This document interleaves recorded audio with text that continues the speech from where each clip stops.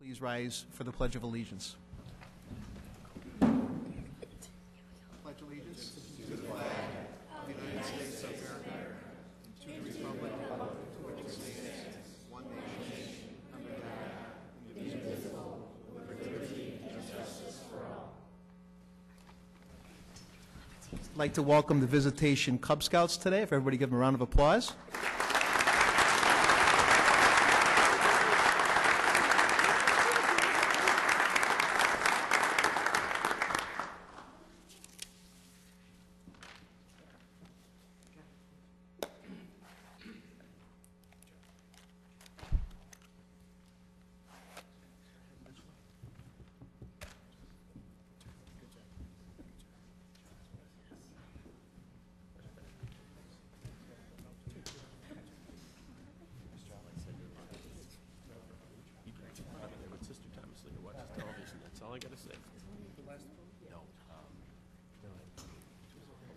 They happen to be 9 years old, and it was about the age that I moved to this town, so I told them they're possibly all future political leaders of our community, or leaders of some sort of our community. So God bless our Scouts.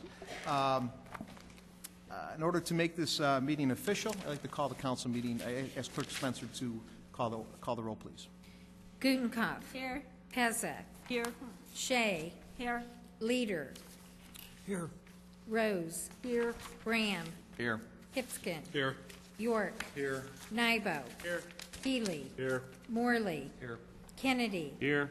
Mulliner. Here. Wagner. Here. 14 present, 0 absent. 14 present, 0 absent. We have an official quorum. The first item on our agenda is recognition of the York High School boys cross country team. And I'm going to go down to the podium and welcome Coach Joe Newton, Coach Hedman, and the third place state title championship team from the state of Illinois, the York Dukes. God bless, guys.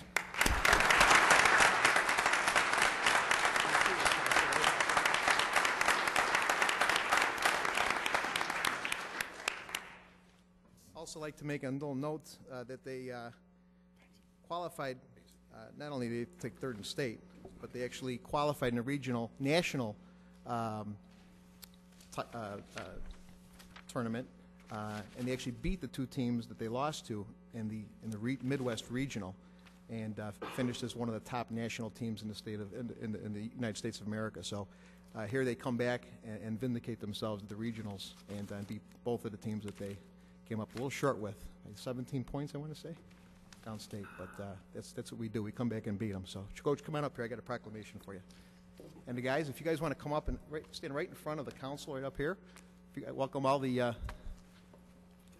champions over here, the York Dukes.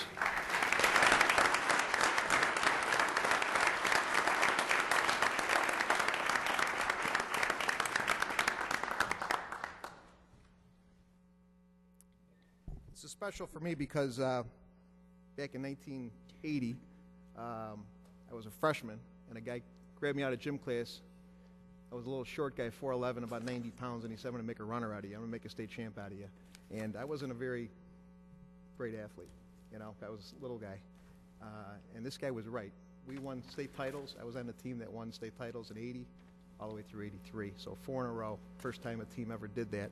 And that's because of this guy right here. He got me to break a 5-minute mile, and that's a feat because I was not a runner. So, all right. Whereas the York Community High School cross-country team has again demonstrated its ability, courage, and team effort under tough competitive conditions, and whereas the long green line stands for excellence in cross-country competition, unexcelled in the state of Illinois, with York Community High School winning more trophies than any other school in any varsity sport. And whereas the team won the Palatine Invitational, won the Peoria Invitational, won the Lake Park Regional Championship, placed third in the state finals in the state of Illinois, won the Midwest Regional Championship, and qualifying York as one of the top teams in the United States of America. And whereas York Community High School has again demonstrated that the boys cross-country program is outstanding by winning 26 cross-country state titles.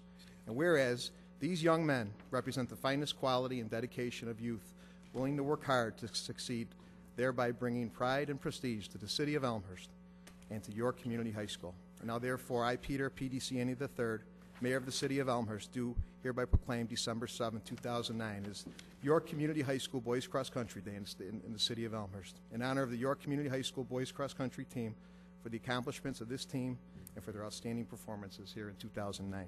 God bless everybody. Coach.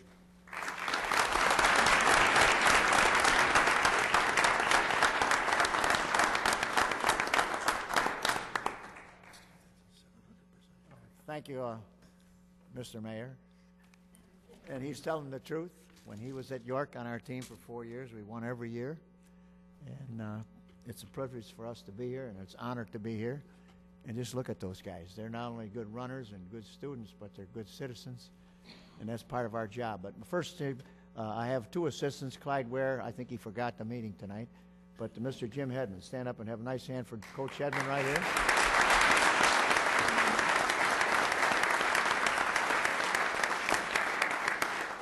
Coach Hedman was a key runner 30 years ago. In 1978, we won the state title, and he was one of our top runners. And now he's back in Elmhurst, and he's helping me coach. And he's got two sons that are standing up here, and they're only juniors. We went to the state meet this year with 3 seniors and 4 juniors, and we read a lot of adversity. I mean, this was a tough year for York of Elmhurst. At the beginning of the year, we thought we were a shoo-in to win the state meet, but our number one guy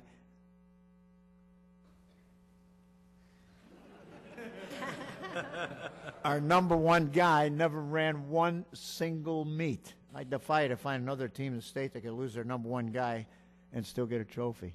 And then the topper was on the Monday before the state meet, Shadrach shows up and says, I did something to my foot over the weekend, found out it was broken.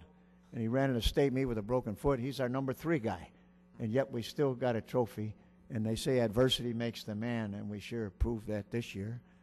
We went to the Midwest Regional, and Loyola was there, and Neuqua Valley was there, and we won the Midwest Regional by close to 30 points. Went to Portland last weekend, and I'm exhausted because that's a tough trip for an old guy. 4 hours out, 4 hours back, and all I did was, I thought I was in the Army. Walk here, walk there, get on a bus, walk there, stand in line, wait for the food. Unbelievable. Our effort, even though it wasn't as best as we wanted, we finished, there were 22 teams there, the 22 best teams in the country that had to fight to get out there, and we ended up 13th out of 22, which when you consider that over 600,000 runners ran cross country this past fall in this country, and 6,000 of them qualified to get into the eliminations all over the country, 8 regions. And when we finally got out there, there were like 400 people. So these guys are in the top 400 cross-country runners in the whole United States. And I know they feel bad about 13th, but we'll take it. You went there. We got experience. And in that meet, Alex Mimlitz was the only freshman in the meet. Now, he wasn't way up in the front, but at least he ran a little faster than the girls ran, so that's not too bad, Alex. But I'm very proud of these guys because they never gave up, and we kept waiting for Adam Cecil to come back, and when we finally found out he wasn't coming back, we had to tighten up the bootstraps. And I just want to make a couple statements about the York program. In 50 years, we have brought back a trophy to this town 42 times. That's not bad. 26 firsts, 12 seconds, 4 thirds. And that's a heck of a record, and these guys have maintained that legacy, and I'm really proud of every guy. Now, the mayor's got a nice proclamation for you, and I don't know if your name is on it, but we're just going to call your name. You come up, you get to shake the mayor's hand, you get to shake the hands of all the council members, and I just like a great hand for the whole team before I start introducing right here.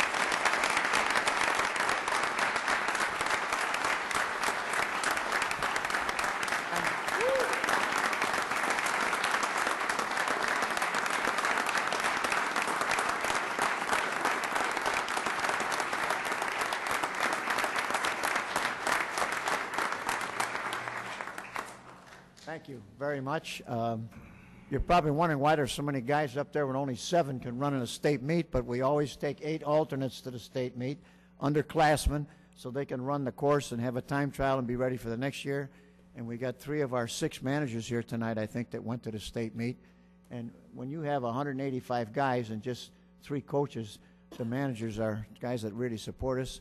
Our number 1 manager that paid his own way and went out to the national meet and was running the show out there. And he's a senior, and we are going to miss him. And you're going to come up and get the first award.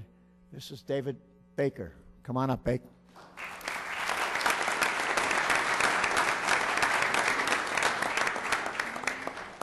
Tell House I got to see him. Next guy is a senior, and well, I'm glad you made it here because Bobby is usually he'll be late to his own funeral. I mean, he made it, and the House has been with us 4 years, and just did a great job for me this year. I got one more page you got to take home tonight to type, so don't get out of here. Congratulations. Good luck. Bobby, I call him the House, but his name is Housing. Come on out here, Robert.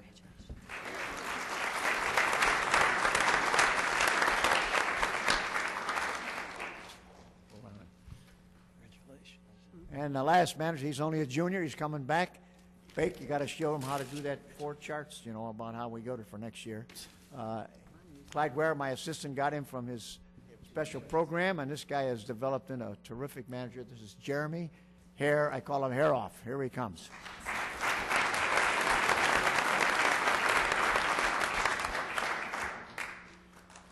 And now we'll try to find the alternates in no special order. Although I think I'll introduce the guy that won the time trial on Friday. He's only a junior. Unfortunately, he went to IC his first year, but then he got a little more intelligent, came to York.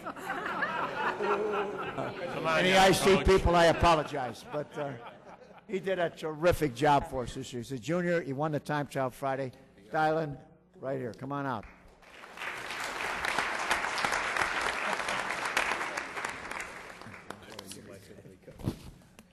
Another guy, I think he's about 90 pounds and about 4'11", but he's tougher than a cob.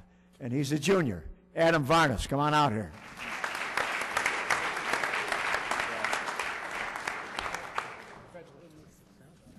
Let me see. Another junior. Good job. Great potential. Matt Simo, come on out here.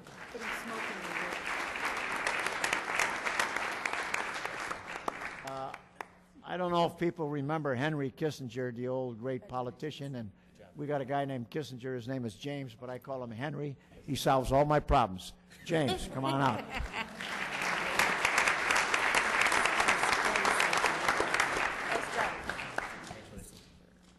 Dylan, did I forget to mention your last name was Ladd? But I think I might have.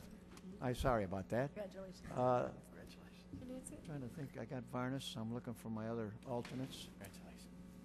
Are all alternates taken care of? Oh. Yeah, for the state meet, Alex was an alternate and didn't get to run because Shadrack decided he was going to run, and that was a dumb statement by myself for letting him do that. He almost killed himself. But this guy is one of the best freshmen in the United States, and he's got 3 more years. Wow. Alex Mimlitz, right here.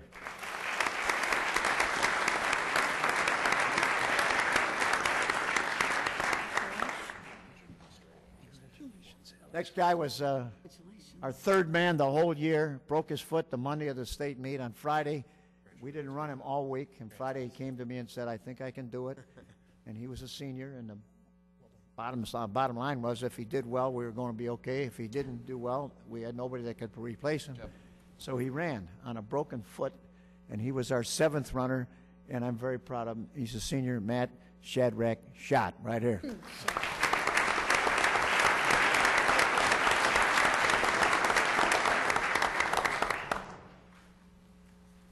I'm trying to figure who's my next guy. Great job. Look at those two. Our top 2 guys got those green jackets on or something. But you got to wait your turn.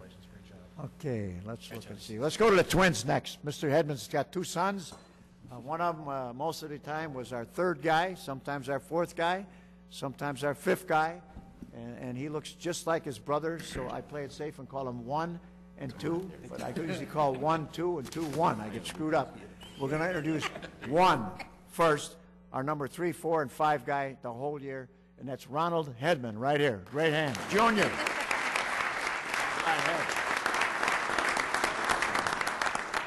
He's a junior. And then the other half of the Head twins, this is number 2. He comes to my office every day. He opens the door real quiet. I'm on the phone. He stands behind me for about 3 minutes. I don't even know he's there. And then they turn around. 2. Never says a word. Yep. That's it. He leaves. Anyway, he was our 5th guy, 6th guy, 7th guy, 4th guy, but a great guy coming back for next year. A junior. This is Tom Hedman, 2.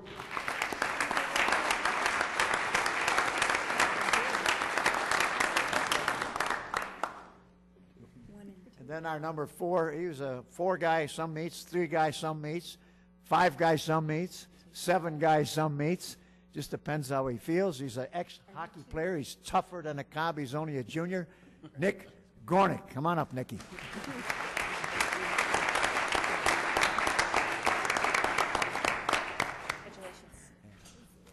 And then we had 2 of the best runners in the country.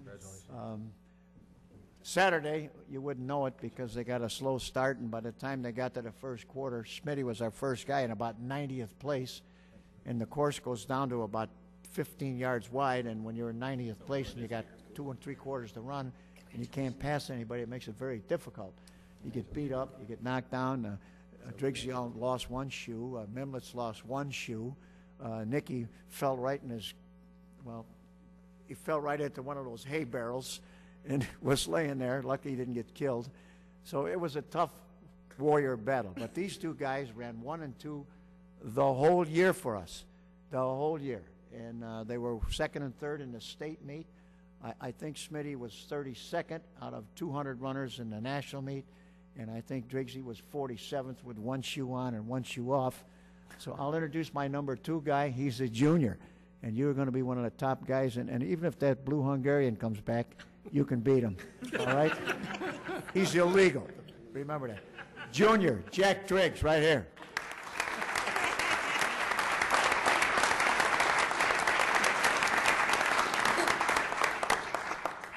And our number 1, he stepped up and replaced Adam Cecil as number 1 guy. He's a leader. He's a warrior. 2nd in the state meet. Driggsy was 3rd. He was 2nd. In the national meet, he was our first guy in 32nd place. He was up on the top of almost every single race he ran. When he came, you better be tough or he's going to whip you. And I'm very proud to introduce to you our number 1 guy, voted co-most valuable of our team and voted captain of our team, Andrew Smith. Smidoff.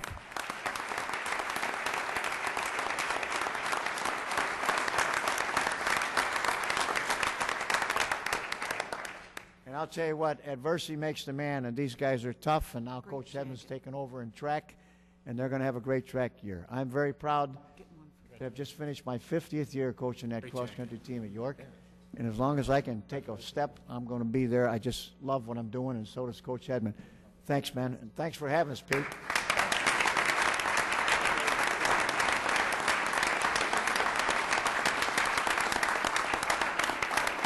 The man of York, and Joe Newton, who is legendary.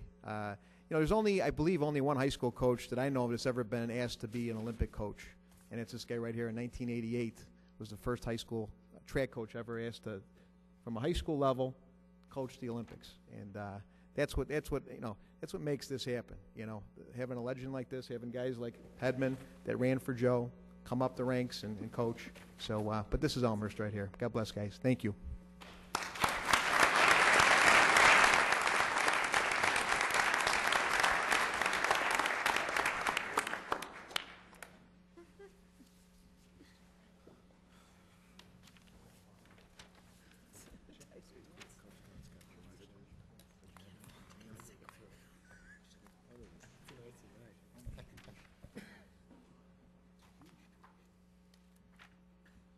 You guys are all free to go because we're going to have probably a long meeting. Thanks, Coach. All righty.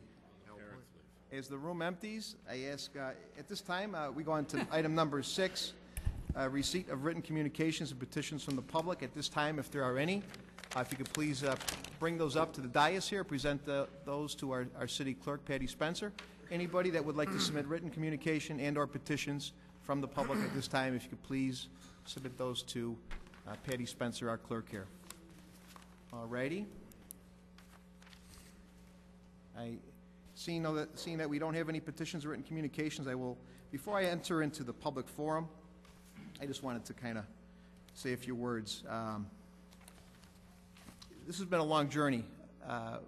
When we ran for office, we knew we were going to be facing relatively about a $4 million shortfall in next year's budget.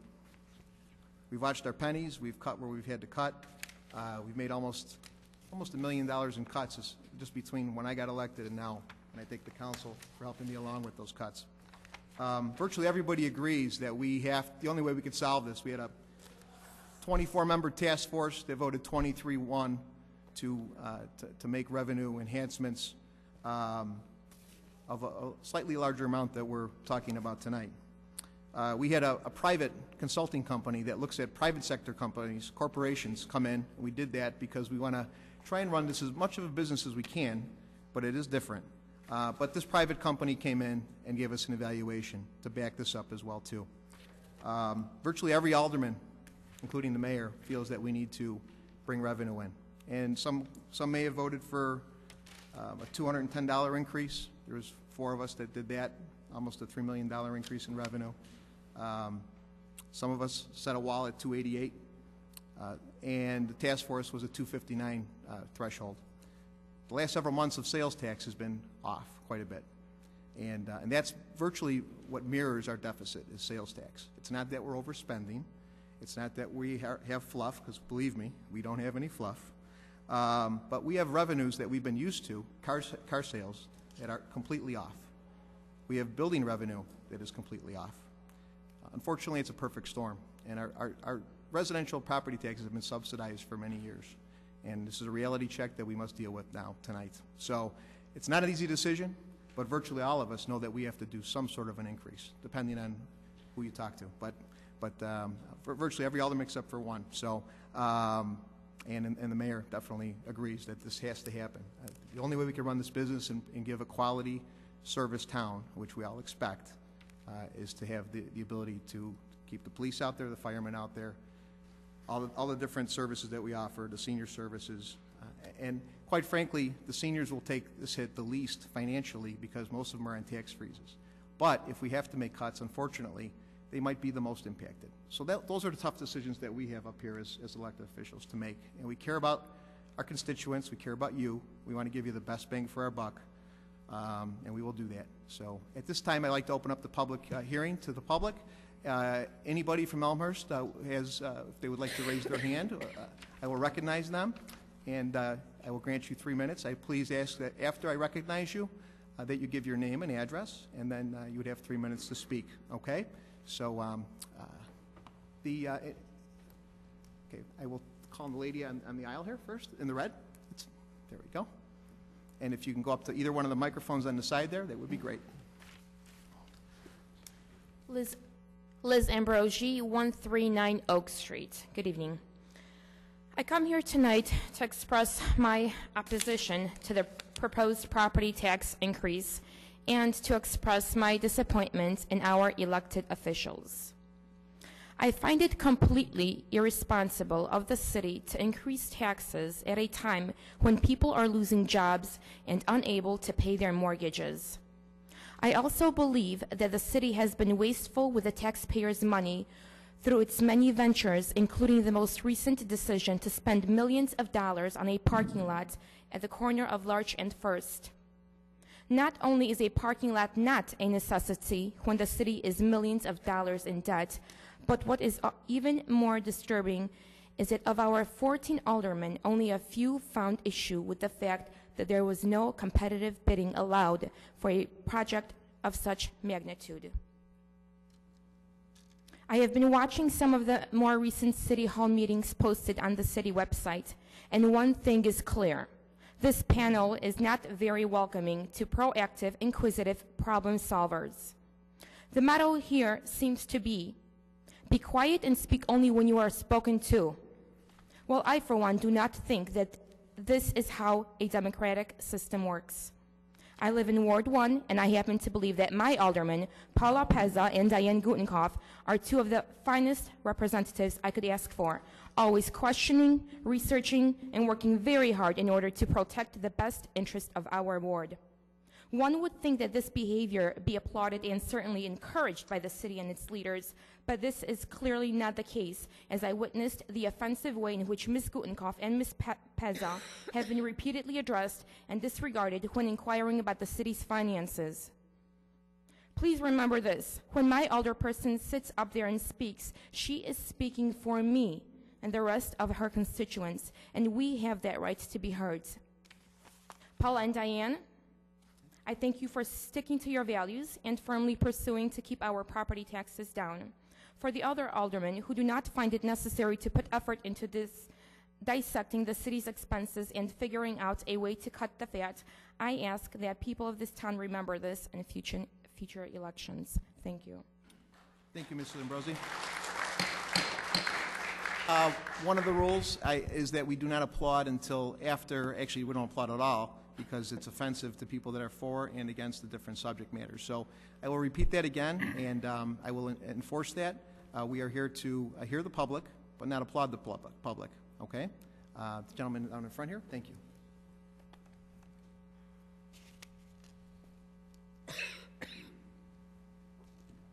Oh, where do I start?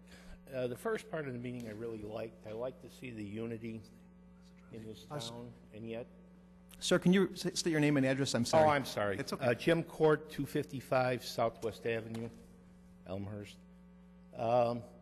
I think there's two kind of people. There's people who tend to prefer to protect the status quo, and they're important. There are people who really like innovation and problem solving, and they're important.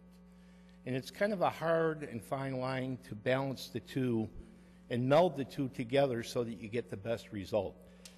What the woman said had some truth to it. I think these voices, Paula and Diane, are good citizens, part of a good democracy. They're voices that we need. I want to comment to Norm, if I could. I like Norm Leader very much. He's a very bright man. He said last time I was here that the city has a charge different than private organizations, and he's correct. I disagree with Norm only from the point of view that I think what the citizens want is for us to operate efficiently like a business. The city of Chicago has 20 guys standing around, one guy's working. Our residents don't want that. And there's one suggestion I would make to you and the Park District. I've talked to a lot of public employees. I've talked to a lot of park employees. And there is a tendency to believe that they're not listened to, that we operate in a little bit of an authoritarian model, and that's typical of most governments, so we're not alone. But I think they bring a lot to the table and could help us get through these very difficult times for the whole country, not just Elmhurst, not Villa Park. This whole country is facing difficult times, and we have to pick the best and the brightest ideas and work together and treat it like a business. And thank you very much.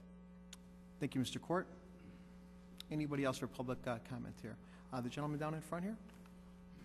No, in front. I'll call on you next, sir. Thank you. No, sir, in the front. That's okay. Here you go. The other front. Yeah. Lou Gargaglione, 126 Willow Road. Gargaglione spelled just the way it sounds.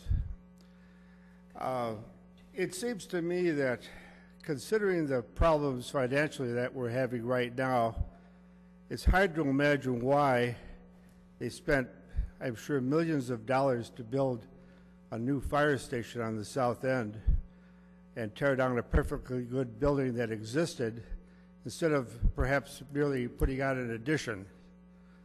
In addition to that, there was the construction at the city center and by the police station, which I'm sure could have been put off for a short period of time till times were better.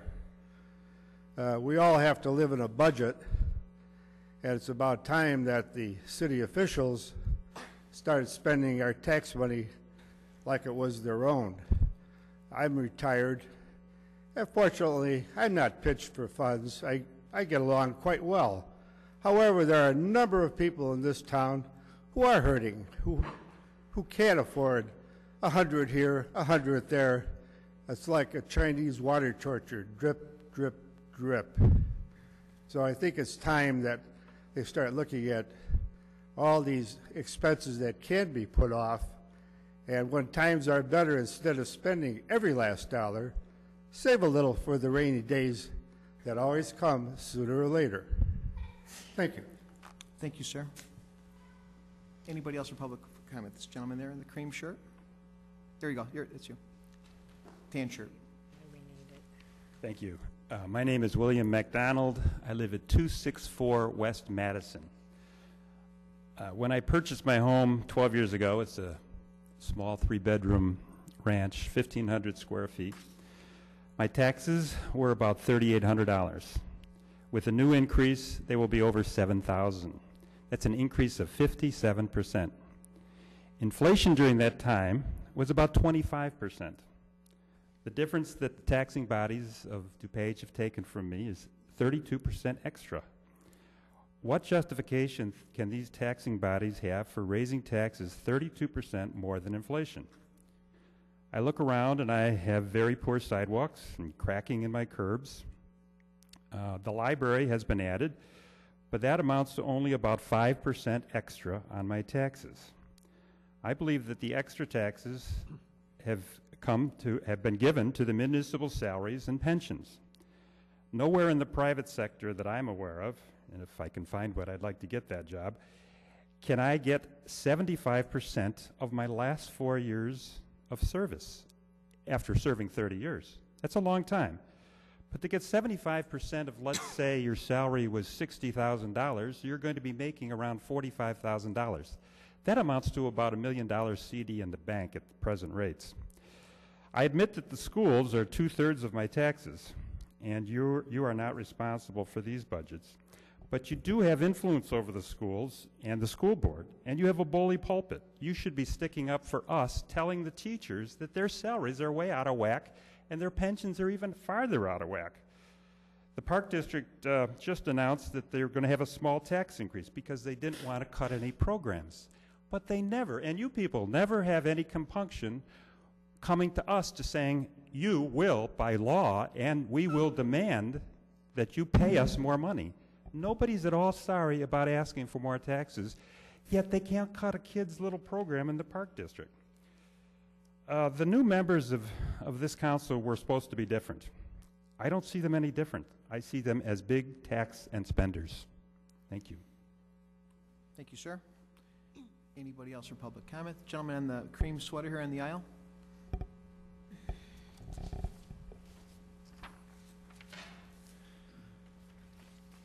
My name is, can you hear me? My name is John Stump. Of the 407 Arlington Avenue. I've been a resident for 45 years. Raised 4 kids here who got married and gone to school here, and 1 kid lives here over in Poplar with 5 kids. I protest any tax increase for anything. I know you've probably gone through the budget and cut some, but I've run some budgets for the government, research and things, and I know the drill. You add stuff in there, hoping they're going to cut some. Sometimes you get lucky, sometimes you don't. Our church has a lot of people who are unemployed. We're taking money up for them. My one son works for a big company downtown, which I know you'd all know if I mention it. It's Fire Law Deadwood, and hiring people that are way overqualified for what he's paying them.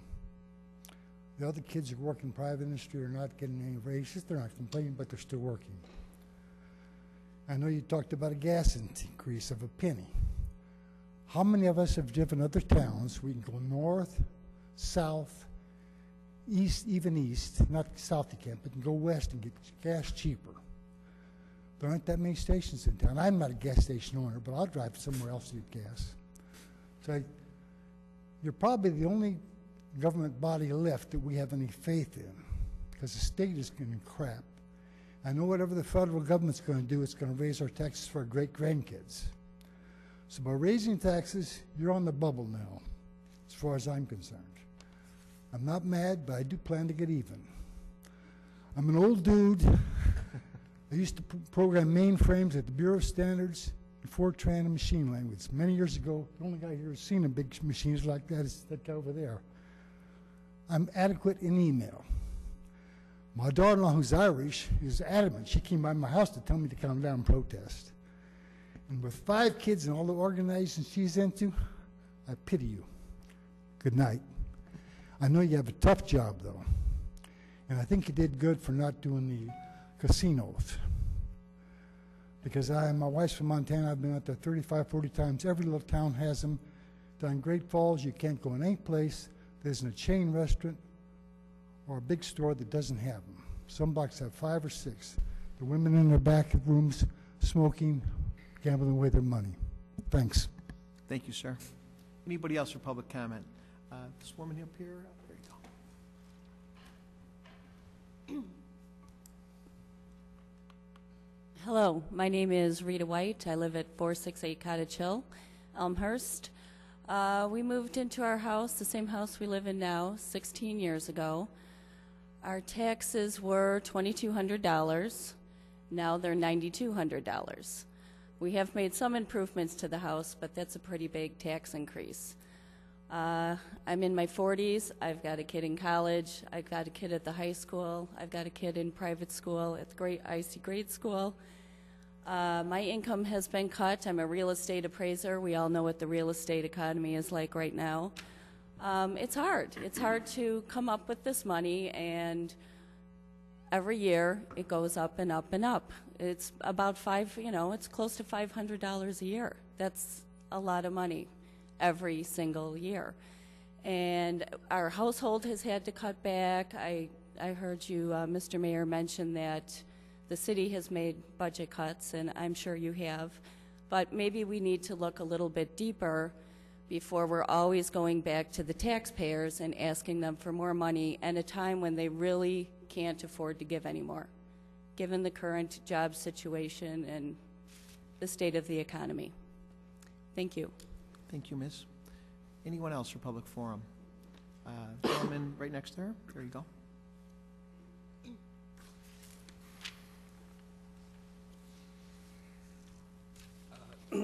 Dan Vandermullen, 156 Lawndale.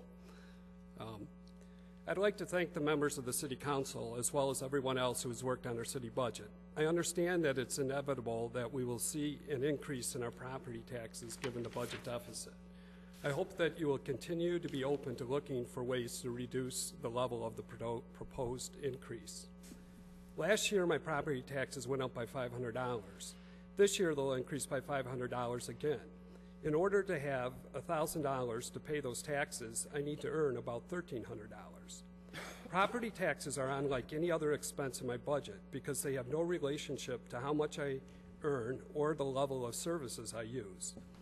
If my electric or heating bill goes up, I can do things like turn off the lights or turn down the temperature. If I can't afford cable or internet service, I can call and cancel it. Even my income taxes vary depending on how much I earn. Not so with property taxes. In the past, our city has kept our taxes low by charging us separately for services we use. We pay for sewer and water based on usage. We purchase refuse stickers for additional cans of garbage. We purchase city stickers based on how many vehicles we own. We buy pool passes and pay for park district programs we use. I believe the city should extend this equitable way of funding services to other areas. The Historical Museum, for example. Admission could be charged to fund 50% of its operating budget. Those who use the museum would still receive the high level of service at half the cost of what it takes to run the museum. And the city would gain between $350,000 and $500,000 in revenue. Last year, the city brought in about $7 million in property taxes. The Historical Museum's budget was about $1 million, which was equal to about 1 out of every $7 the city has received from property taxes. In the past, when times were good, this may have made sense. We all know that from an economic standpoint, times are not good now. For many of us, the increase in our property taxes outpaces our ability to increase our income. Those who want to downsize are unable to because of the slow pace of home sales. There are over 100 homes in various stages of foreclosure in Elmhurst. Some residents are struggling just to put food on the table. Paying based on what we use is not only reasonable, it's the right thing to do. It builds character and a sense of personal responsibility. We do it successfully in other areas of our city government. I think we should do it for the Historical Museum. Thank you. Thank you, sir. Anyone else? Gentleman in the back with the red sweater on? Burgundy sweater? There you go.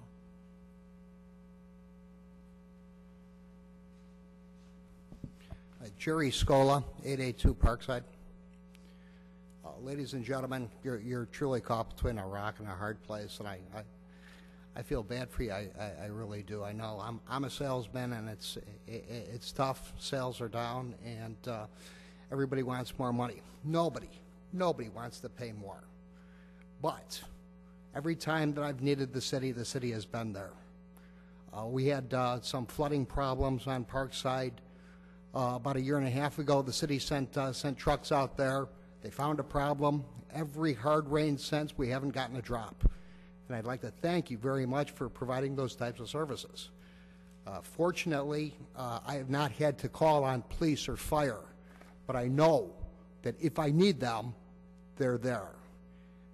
Guys, you got a tough job. We'd love to see you raise revenues in some other way, but if you can't, you can't.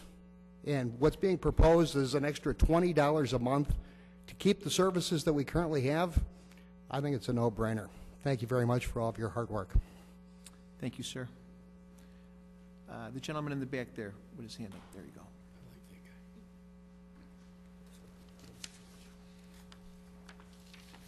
My name is Claude Pogach. I live at 566 West Gladys. Sir, if you could speak into the microphone a little bit better. Surely. There we go. Thank you, Surely. sir. I was here last meeting. What commentary came out of this meeting was a commentary of the last meeting. And it achieved nothing. But I was taught in school about 250 years ago, the people of this country try to settle this problem about taxes. This body in no way reflects that. Over the years, not only have you spent all the money from the larger houses, condos, and everything else, you went out and issued bonds that now we're going to pay for. We weren't paying for them in the past, but now we're really going to pay them. The people are telling you they can't afford your vision. You all came to the people in this town and asked them to vote for you, that you were going to represent them. And after the election, the public be damned. You've got your agenda, and the public is going to live with it. The city management is the same way. You guys haven't even voted on the taxes, and I got a city manager already planning to buy property when you guys are $6 million in the hole. He isn't going to do it tomorrow, but he's going to do it, and we're going to have to live with it. And we're going to get another parking garage, we're going to get another fire station, and if we don't like it, it's too damn bad. And I've come to the conclusion, gentlemen, that either you all sit up there and you're all deaf, or you plug your ears, or whatever you do, and that holds for the ladies as well. We can't afford you. People are trying to save their homes and trying to put food on the table, and you guys spin us into a $6 million hole. And you're going to do it again. And you're going to run for election again, and you're going to come up with the same spiel. We will go to the council and we will represent you. I don't know who you represent. I don't know if you came off of Mars last night, if you've never picked up a paper, if you've never listened to the radio. These people in this town and in this state and in this country are hurting. They don't have money to give away. 10 seconds, sir. You're hurting because nobody's buying. Thank you, sir. Gentleman there, Mr. Darley. Hi, Paul Darley, 252 May Street. First off, I applaud your action in setting up a committee to research both expenditures and revenue options. I think you really reached across a broad spectrum of folks from across all of Elmhurst. Nobody wants a tax increase, myself included. I guess I would simply ask, as things do begin to improve, that we take those things into consideration and continue with our conservative spending, or that the approach that we're taking on now with more conservative spending. Thank you. Thanks, Mr. Darley. In the back there, gentleman, put his hand up.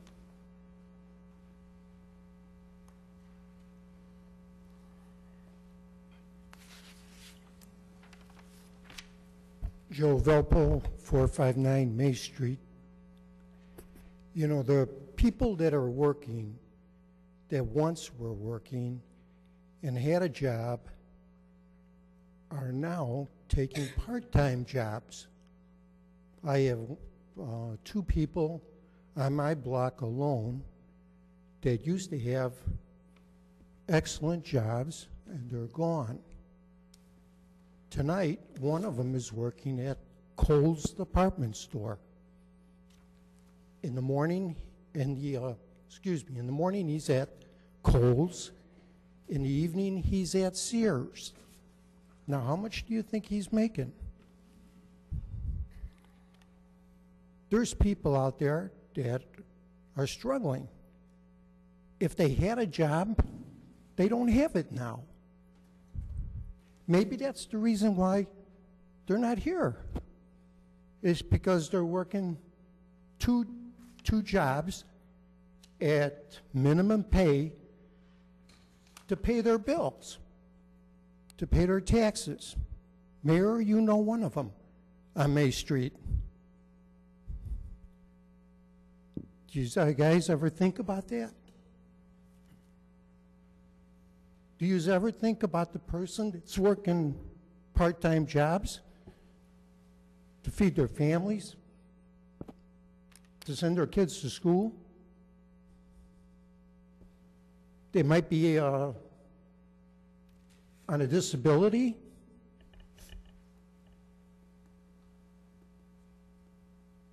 I sure know what it is. I know what it is because I was born on the streets. I know what hard times are. Do you really know what hard times are? I really don't think so. I really don't. You got to see it first. You know how many people I helped out just going to the store? Tell my wife, hey, you know, I know they need help. You know, whatever you see on sale, pick it up. Guess what? I'm on pension. I have a little feelings for somebody that's in that predicament.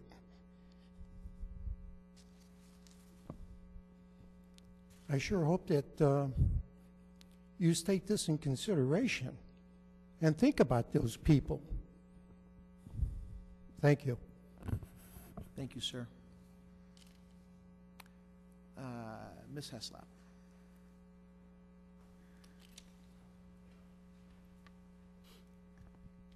I feel like I have to defend you guys tonight, and I normally don't do this, but I do want to say congratulations on the $2.5 million grant money from the Metro to do the improvements downtown. I really do think that that's a good thing, a wonderful thing.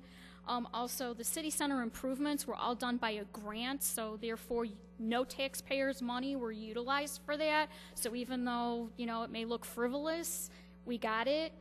And also the Park District, those of you that do utilize it, they gave a 10% discount on every single last program starting from last year all the way until now, including preschool programs for the kids. And in some instances, this was the only way that parents could afford to send their kids even to preschool. And pool passes were decreased from $25 to $20 this past summer. And in a lot of ways, that was every single kid here in Elmhurst summer was going to the pool, period. So, you know, I feel like I have to, you know, defend you guys, and I'm normally not the person who's defending you. Thank you. But on that note, there are some things that I would like to have clarified. And one of the things was the recommendation of the Citizens Task Force was a $259 increase per $400 value of a home, and it was deemed too little. So because the cuts were recommended, they were called draconian. Now the new recommendation was $289, and then all of a sudden Alderman Hipskin comes up with this wonderful algorithm that no one can tell me what this algorithm is, and we're now looking at $255 increase. What is it? What's going to be necessary? What really will carry this this city for the next year? And beyond that, I can't accept the response that Alderman Hipskin's the chairman of the Finance Committee, and so therefore he has everything to back it up. I don't see it because I've asked and no one can give it to me. And no matter what way you cut it or no matter what way you look at it, a $255 increase on top of a $325 increase is a 78.5% increase from last year. So I don't care which way you look at it, whatever you want to look at it, people are looking at an almost 79% increase in their municipal taxes, and I realize it's the municipal taxes. The city council policy has always been to keep it as low as possible. I realize that. And however, getting to the point of drawing down our working cash fund to basically almost zero is not an acceptable policy anymore. So we need to look at different policies. Also, the policy of abatement, while it was wonderful when we were flush, now needs to be looked at in a different way. 10 seconds. I don't want services cut, and I sympathize with everyone. Thanks. Thanks, Ms. Heslop. Gentleman in the back there.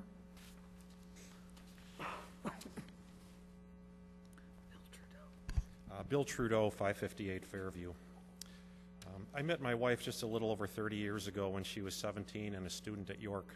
Her dad was a popular teacher, Bob Paddock, that many of you may have had for driver training back in the day. We married in 1981. She's been a stay-at-home mom since 85, and we've been in our current home since 93 on Fairview. In April of this year, she had a persistent cough and went to the doctor thinking she had a bronchial infection. She was diagnosed with stage 3B lung cancer. My guess is that most of you are thinking to yourself, does she smoke? Given that the answer is no, I'll bet that no one in the room asked themselves about the number 2 cause of lung cancer, what the radon level in her home was. Radon's a radioactive gas produced by the breakdown of naturally occurring uranium in the soil. The U.S. EPA action level for excessive radon exposure is 4 picocuries per liter of air, whatever that means. Our home had a level of 13.1. At that level, 18% of the people exposed will die of lung cancer. According to the Illinois Emergency Management Agency, 22% of the homes tested in Elmhurst are positive for excessive radon levels. I have 2 homes in Elmhurst, and 100% of mine were high. Look around the room and realize that 19 of you live in homes with an excessive radon level, and 3 of you will die because of it. This isn't just Elmhurst. The percentage of homes testing high in Addison is 44%, Bensonville 43%, Villa Park 33%, Wooddale 45%, Northlake 50%. You can check this at radon.illinois.gov.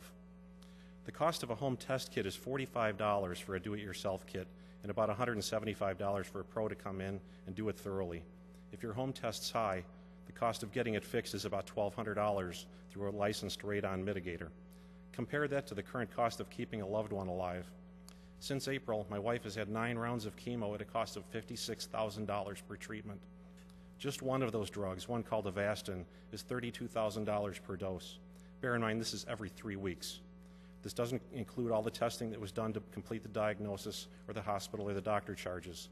Our health insurance has paid out a little over $1 million since April. When you get lung cancer, by the time you have a symptom, it's terminal.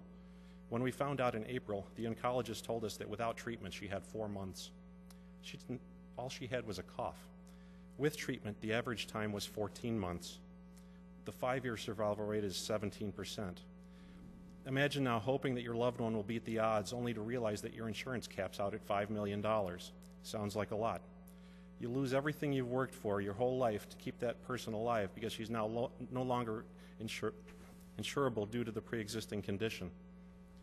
Tonight you're going to vote on an ordinance to allow real estate open house signs and garage sale signs to be allowed in the public right-of-way, even though another ordinance regarding site triangles expressly prohibits the most common placement on the street corners. Stop wasting time and energy passing ordinances that benefit business at the expense of public safety. I ask that you require radon testing of homes in Elmhurst, whether through a pre-sale requirement or come up with some way of really warning people about the danger, not just putting a paragraph in the front porch that no one reads. Send out warnings with the water bill. Make them stand out and be seen. The current Illinois law requiring a home seller to check a box on a form that gets buried in a pile of papers at closing saying he either knows or doesn't know whether his home has radon invites the head in the sand approach. Who's going to check the yes box? Blue Cross sets the value of a human life at $5 million. By not requiring a radon test that costs $45, what price does the city of Elmhurst put on a human life? Don't let ignorance and the quest for the almighty dollar kill people like Sue Trudeau. All she wanted was to raise her kids and make her home in Elmhurst. That decision will take her life. Thank you, Mr. Trudeau. Our prayers are with your wife. And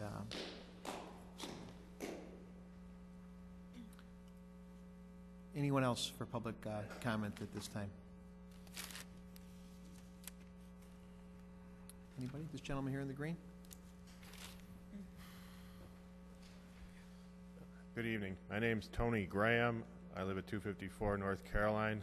Been an Elmhurst resident almost all my life, over 50 years. I'd like to say it's a sad day for our town when these consecutive tax increases come to this amount. I wonder how we got to this point. I agree with a lot of what's been said here tonight. I question the immediate necessity of some of the improvements, and I hope that you continue with the conservative approach in the future. My big fear is the temporary tax increase. That once the rates are raised, will they ever come down again? People are watching the budget, our distinguished union management people. Once they see the amount of money you can get from us, they're going to want that the next time around. So I'm hoping that the people who represent us here will be as eager to get the rates lowered when sales revenues increase as they are to raise them at this time. Thanks for your work, and good luck with this project. Thank you. It's a very good point. Anyone else for public forum at this time? Anybody? Okay. At this time, I will be closing the public forum portion of our meeting. And before I go on to our consent agenda, I would just like to say that we definitely listen to what the folks have to say out there. It's very compelling. We have a lot of tough stories. We have a rebate that is being worked on for those that are in a position where they might be out of work or having a tough time. And I do know what it's like to see suffering, not only in other people's homes that I helped over 10 years, raising $1 million for children in this town with life-threatening conditions and disabling conditions, but even in my own home, where I had an uninsured daughter for 3 years. Spent in excess of $100,000 on her. Is this the best time for me to be raising taxes? No, it's not. But we have to look at what's best for this community. And when you make that phone call and it's your daughter or your husband or your wife that needs that police or paramedic, and they need the response time, that's where we need to make sure we provide service. The senior programs that we offer for transportation, the taxi service rides, the discounted fees that we offer, we all subsidize those. The counseling services that we give to the very people that you're talking to could be possibly in jeopardy of being cut if we don't do what we need to do tonight. So it's tough. It's very tough for us to make these decisions, but we all agree virtually unanimously that we have to do something. So I do appreciate the input from the community. This is why we have a public and transparent council. And I will now go on to our consent agenda. And at this time, I'd ask if there's anybody that would like to remove any item from the consent agenda, have a question, possibly vote no. At this time, if you could please let me know which item you may want to. F is off, okay. Item number F is being taken off. We need a motion to take that off. Yeah, ask for a motion to take item F off, please. Alderman Hipskin, second by Alderman York. That will be removing item F. Excuse me, we don't need a second on that. And any other items to be removed? Alderman Gutenkopf? Yeah, I'd like to remove items Q through W. Q through W. Q.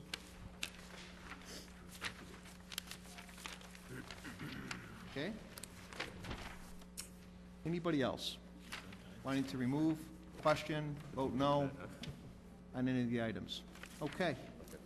At this time, I would ask for a motion and a second to approve the consent agenda, less items F, G, Q, R, S, T, U, V, and W. G? Is G being removed? I'm sorry. Is that the Athar property? No? Okay. F is Athar. Sorry about that. Okay. So we are removing, just to be clear, items F, Q, R, S, T, U, V, and W. And we'll be approving all the other items that are not being pulled on the consent agenda.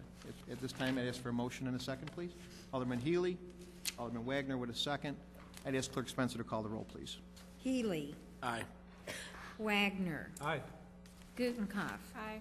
Pezza. Aye. Shea. Aye. Leader. Aye. Rose. Aye. Bram. Aye.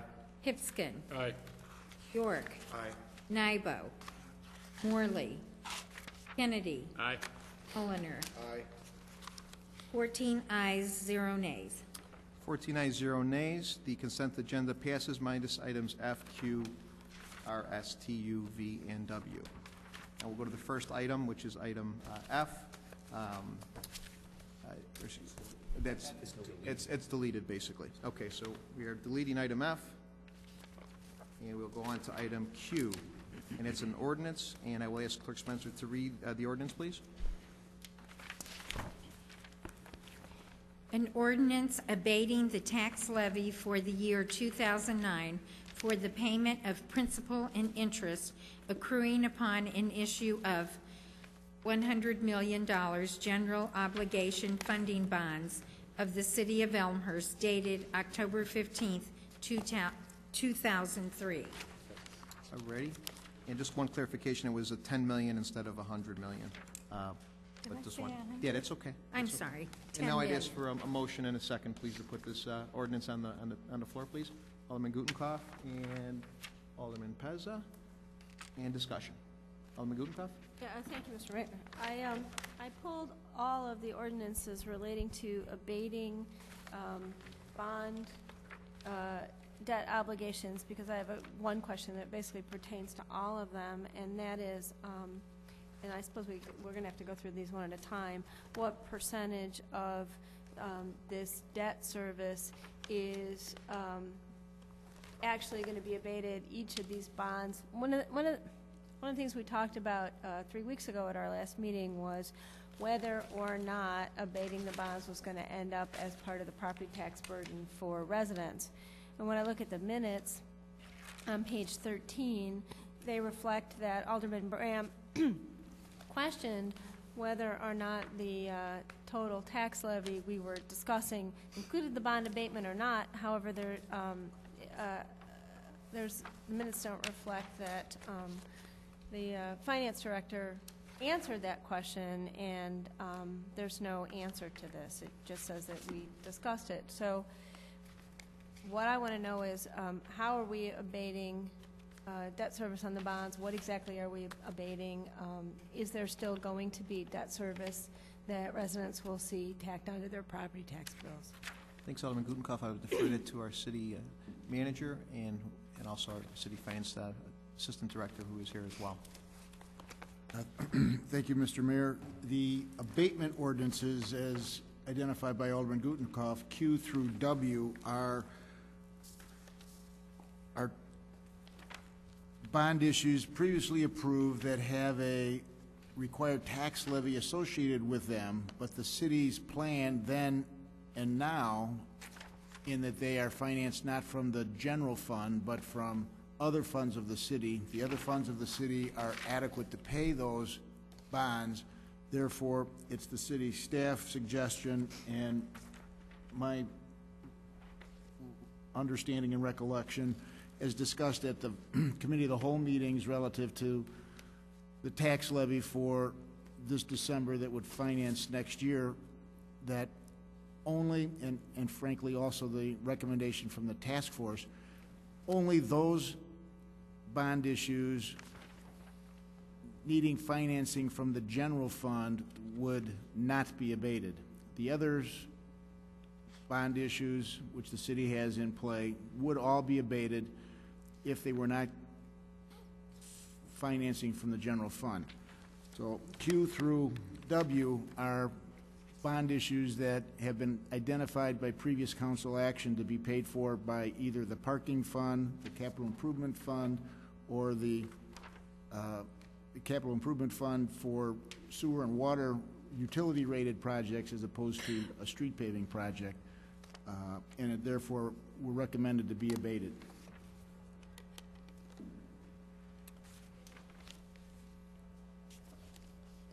A portion, Mr. Trozine says a portion. So there's other tax bond issues that are in place that are not listed, that will not be abated, that will result in part of the tax bill. All righty. Any other questions or discussions on this? Alderman Nybo? Yes, thank you, Mr. Mayor. A question for the city manager. Does that mean that the staff has come to the conclusion that the perception is that all the other funds except for the general funds are in a more healthy position and thus we can't afford the abatement? Yes. Thank you. Thanks, Alderman. Alderman Pezza? I think I have a question, but I'm not sure. So where this evening would we be voting for the items that are not being abated? That's something I didn't see. And forgive me if I missed it. City Manager? The most significant item is under Ordinance 10B. That is the tax levy for the city's general fund. That is the significant area of new taxes. And Mr. Trozine, if you could help me, there are a number of tax issues that are financed from the general fund that are not listed to be abated. Those bond issues will, in that they're not abated, will end up on a tax bill in addition to 10B, should 10B be approved. Mr. Trozine, if Mr. Mayor, is it acceptable for Mr. Trozine to help me? Sure.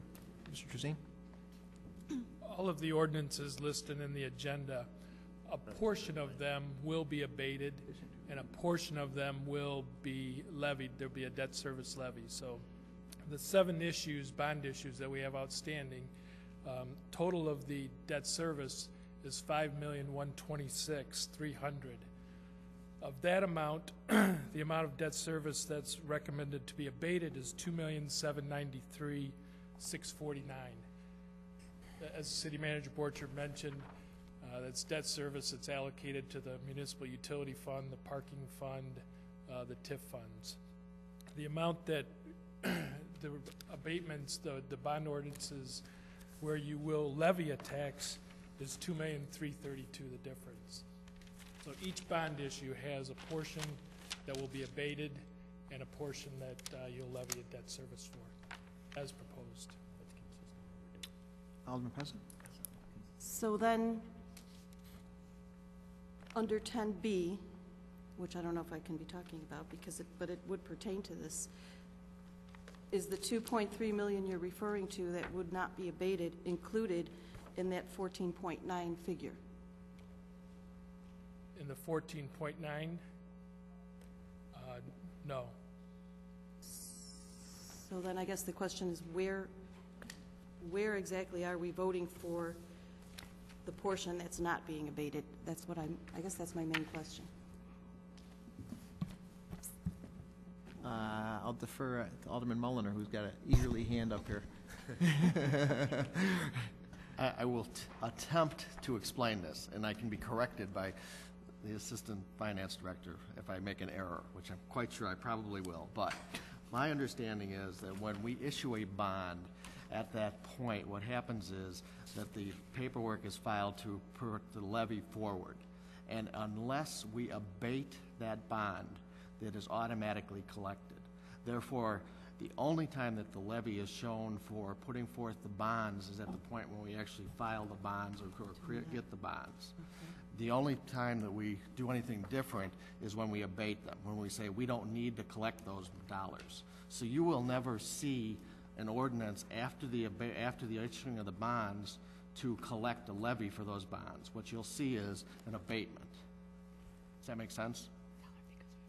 Yes. Because we've already done it. For all practical purposes, we've already done it. And in some cases, those levies are for 10 years, 20 years, depending upon what the bond issue is for. So it actually goes forward at that time, and it doesn't come back to us unless there's a change in that. Okay. Does that make sense? Yes, thank you. I think that's the best way to describe it. Am I correct, Mr. Truslin? Yes. Alderman Hipskin, do you have your hand up? Or you good? Well done, Alderman Mulliner. We got our finance guys working hard over here, our chair and one of our committee members here. So, Alderman Brown. Yeah, I thought I was straight on this until I thought I heard the city manager state that these would be paid, or these would be in addition to, the debt levy service would be in addition to. The question I keep coming back around to, and I think what some of my fellow aldermen are asking is 10B, the tax rate levy that's being proposed, does that pay for the debt service that we're not abating? Or is that a separate item that needs to be paid for in other means? Mr. Trezine, would you like to answer that? Can you repeat that, please? I'm sorry. Does 10B, that levy, pay for the outstanding debt service that is not the line items Q through W? The 10B, the actual tax levy ordinance of $14,000,009, that does not include the debt service that will be levied. Does not include. That is a separate, the amount of $2,000,003 will also be levied with the other bond ordinance abatement. So it would be on top of the 14.9 million proposed? Correct. But in the end, the math comes to $255 a house and a 400. Correct. The 255 that's been presented covers the general levy of the city's general fund, which is a portion of this. The $14,000,009 includes the library levy. So the $255 includes the general fund increase, the police and fire pension levies, and the debt service levies. Very good. Okay. That's very good. Alderman Mulliner? I just, those are really good questions, and I just want to make sure that everybody understands this whole thing really clearly, because this is really important. The money that we're looking at under the ordinance that we're going to pass tonight, 10B, and it really needs to, people really need to understand this, and the public needs to understand this as well, is that it does not include any of those bonds. And what happened in the discussion that we had a week ago was, or 2 weeks ago, or whatever it was we kind of muddied the water a little bit by saying that the 255 included everything. It does, but at the time we were really talking about the 14.9. And it kind of confused things because it put the two things together. They're two separate things. The 255 was a total increase or change, and the other was the dollar amount, the actual dollar amount that we were going to levy that was on top of the bonds. Okay, so those are good questions, and they need to be clarified, and the public needs to understand that. So, you know, I appreciate you guys asking the questions. Very good. Anybody else for discussion? Okay. At this point, I ask Clerk Spencer to call the roll on item Q, please. Gudenkauf. Aye. Pezza. Aye. Shea. Aye. Leader. Aye. Rose. Aye. Graham. Aye. Hipskin. Aye. York. Aye. Nybo. Aye. Healy. Aye. Morley. Aye. Kennedy. Aye. Mulliner. Aye. Wagner. Aye. 14 ayes, 0 nays. 14 ayes, 0 nays. That ordinance does pass. And we will have to call each one of these ordinances individually. Next going to item R. But I would assume that the discussion should be pretty quick because they're all virtually identical. So at this point, a motion and a second for item R, please. Alderman Gudenkauf, Alderman Morley seconds. Any discussion? Hearing none, I ask Clerk Spencer to call the roll, please. Gudenkauf. Aye. Morley. Aye. Pezza. Aye. Shea. Aye. Leader. Aye. Rose. Aye. Graham. Aye. Hipskin. Aye. York. Aye. Nybo. Aye. Healy. Aye. Kennedy. Aye. Mulliner. Aye. Wagner. Aye. 14 ayes, 0 nays. 14 ayes, 0 nays, that motion passes. Item S, I'd ask for a motion and a second on that ordinance, please. Alderman Morley and Alderman Nybo. Seconds. Any discussion? Hearing none, I'd ask Clerk Spencer to call the roll, please. Morley. Aye. Nybo. Aye. Gutenkopf. Aye. Pezza. Aye. Shea. Aye. Leader. Aye. Rose. Aye. Graham. Aye. Hipskin. Aye. York. Aye. Healy. Aye. Kennedy. Aye. Mulliner. Aye. Wagner. Aye. 14 ayes, 0 nays. 14 ayes, 0 nays, that motion passes. Now to item T, another ordinance. I'd ask for a first and a second. Alderman Rose, Alderman Morley, seconds. Any discussion? Hearing none, I'd ask for a roll call vote, please. Rose. Aye. Morley. Aye. Gutenkopf. Aye. Pezza. Aye. Shea. Aye. Leader. Aye. Graham. Aye. Hipskin. Aye. York. Aye. Nybo. Aye. Healy. Aye. Kennedy. Aye. Mulliner. Aye. Wagner. Aye. 14 ayes, 0 nays. 14 ayes, 0 nays, that motion passes. Item U, I'd ask for a motion and a second, please. Alderman Brown, Alderman Shea, seconds. Any discussion? Hearing none, roll call vote, please. Graham. Aye. Shea. Aye. Gutenkopf. Aye. Pezza. Aye. Leader. Aye. Rose. Aye. Hipskin. Aye. York. Aye. Nybo. Aye. Healy. Aye. Morley. Aye. Kennedy. Aye. Mulliner. Aye. Wagner. Aye. 14 ayes, 0 nays. 14 ayes, 0 nays, that motion passes. On to item V, I'd ask for a motion and a second, please, to put this ordinance on the floor. Alderman Morley first, Alderman Pezza second, the motion. Any discussion? Hearing none, I'd ask the clerk to call the roll, please. Morley. Aye. Pezza. Aye. Gutenkopf. Aye. Shea. Aye. Leader. Aye. Rose. Aye. Graham. Aye. Hipskin. Aye. York. Aye. Nybo. Aye. Healy. Aye. Kennedy. Aye. Mulliner. Aye. Wagner. Aye. 14 ayes, 0 nays. 14 ayes, 0 nays, that ordinance passes. On to item W, I'd ask for a motion and a second, please, to put this on the floor. Alderman Gutenkopf motions, Alderman Morley seconds. Any discussion? Hearing none, roll call vote, please. Gutenkopf. Aye. Morley. Aye. Pezza. Aye. Shea. Aye. Leader. Aye. Rose. Aye. Graham. Aye. Hipskin. Aye. York. Aye. Nybo. Aye. Healy. Aye. Kennedy. Aye. Mulliner. Aye. Wagner. Aye. 14 ayes, 0 nays. 14 ayes, 0 nays, that ordinance does pass. And to item 9, reports and recommendations of appointed and elected officials. First by myself, I would like to compliment, see our city center director out in the back there. Compliments to our Elmhurst City Center for a beautiful tree lighting, which occurred that day after Thanksgiving. Mr. Paravola's in the back, Tom Paravola. Did a great job in making our downtown, I think, look as Christmassy and festive and holiday-ish as you could possibly think. It was a great day.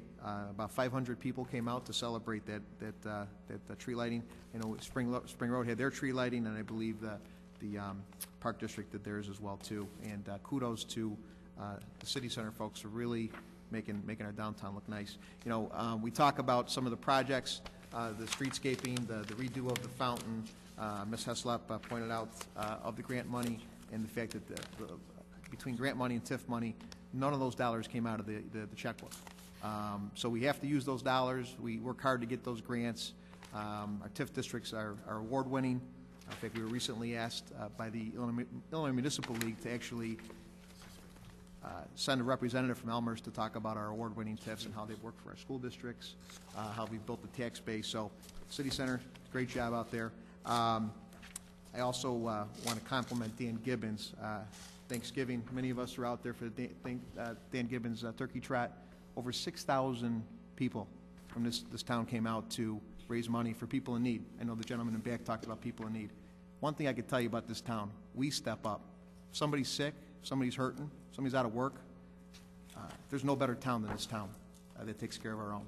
So, and I know it. I did it for 10 years, and virtually everybody in this room contributes. And all the people watching out there, 6,000 people. I was up in the loft with Dan Gibb as I fired the gun, and what an amazing sight to see that many people come out on about a 10-degree day and rain. Alderman Wagner was out there with his knickers on and his Blackhawks. Alderman Nybo, Alderman Kennedy, I think, ran the time. I know you were running for time. Yeah, under 27. So I appreciate all the elected officials that came out. Alderman Healy was out there. So all those that came out and attended. Also, recently was the event over at Wilder Park. So, and that was a nicely attended event as well too. So Alderman Pezza there as well, and Gutenkopf. So it was Alderman Nybo as well. So we've got a great community. Special Kids Day was just happened. I actually brought City Attorney Storino over. I said, we're going for a ride. He goes, where are we going? I said, I'm not going to tell you.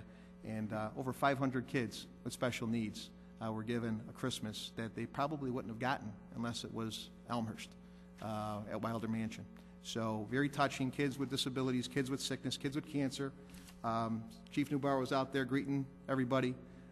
That's what this town is all about. You know, when times are tough, we step up.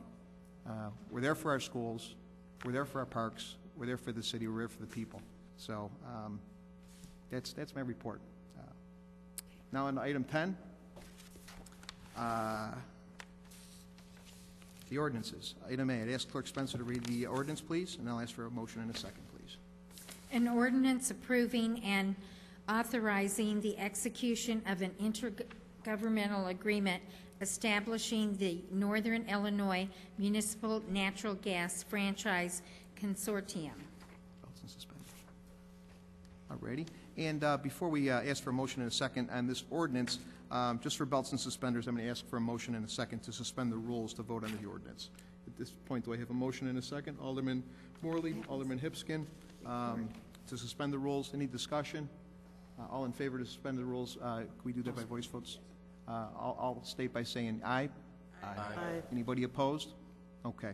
Now I'll ask for a motion and a second to put the ordinance on the floor, please. Alderman Hipskin, Alderman York, seconds, and discussion. Anybody? All righty. Hearing no discussion, I ask Clerk Spencer to call the roll, please. Hipskin. Aye. York. Aye. Gutenkopf. Aye. Pezza. Aye. Shea. Aye. Leader. Aye. Rose. Aye. Graham. Aye. Nybo. Aye. Healy. Aye. Morley. Aye.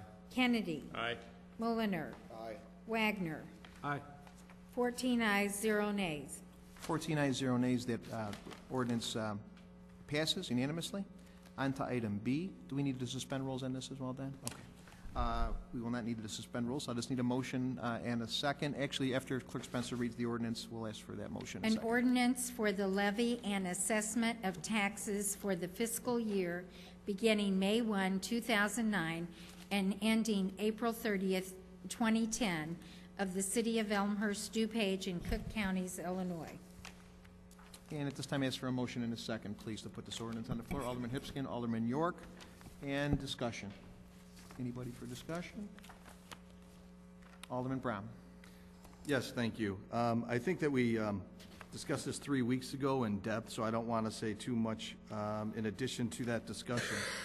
I think additional residents came out this evening to express their viewpoint on a tax rate increase. I do understand that it is rough times. I also understand that we really have no choice, as the mayor has alluded to earlier on in the evening, that some type of tax rate increase is necessary to pretty much replenish the funds that are moving closer to the zero mark every day that we're open.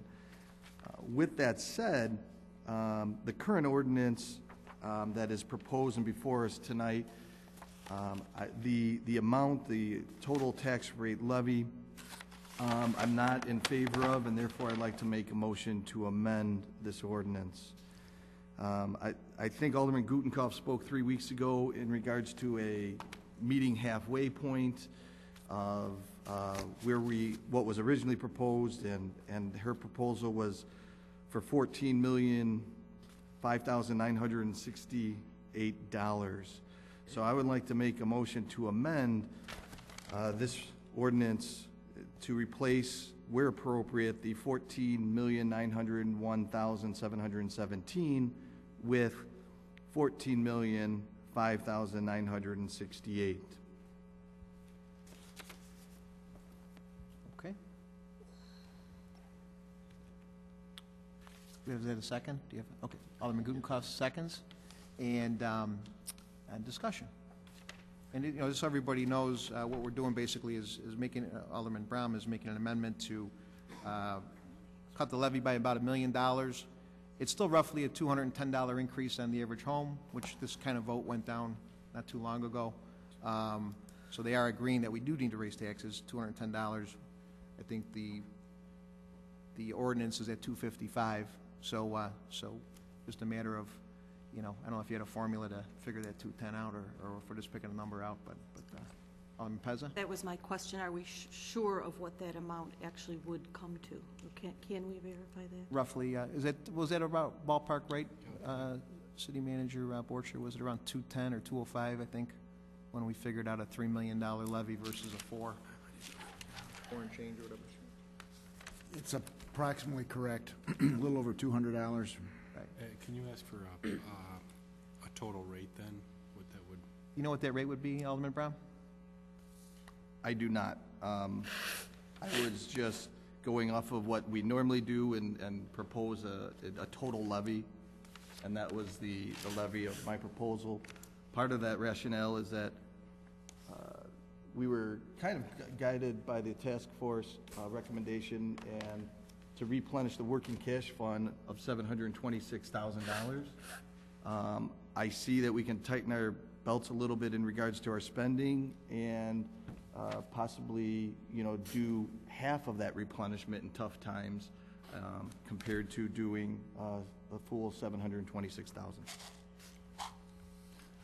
Clear point yeah, Alderman Hipskin? What I can work the rate backwards. What's the number that we're going off of?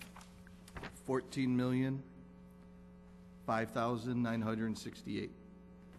It is in the meeting minutes from the last city council and meeting. that equates to 200 and I want to say 203, or what was the number approximately? Because I'll work the rate backwards, and if it's off a little bit, it won't matter. Like 210. Not in the minutes. To what? That number's not in the minutes. So it was roughly. Okay, I'll do the math. I got it. No problem. So I just need a second. While you're doing the math, Alderman Hipskin, I just wanted to make point out a couple of facts. One thing the task force, I see Kevin Diamond, the co-chair of the task force out there in the audience. One thing the task force wasn't able to see was our last 3 month sales tax. Our last 3 month sales tax, we're down nearly $500,000. Okay, so that's one of the reasons why when we set that wall out there originally, we set it out there a little further because we weren't sure what sales tax would be doing. And knowing that we are now down to $500,000 more than what the task force has seen, those are some big numbers that we have to realize are going to impact us next year. So just so everybody understands that, you know, we originally thought when we took office, most of us, that a $4 million deficit, we're looking closer to $6 or $7 million. And the staggering thing is that's on roughly a $50 million general fund. When I was in the school task force, along with co-chairman Diamond, we were trying to figure out a $5 million shortfall on an $84 million budget. And as businessmen, we went in there and tried to, you know, find $5 million on $84 million, and we couldn't do it.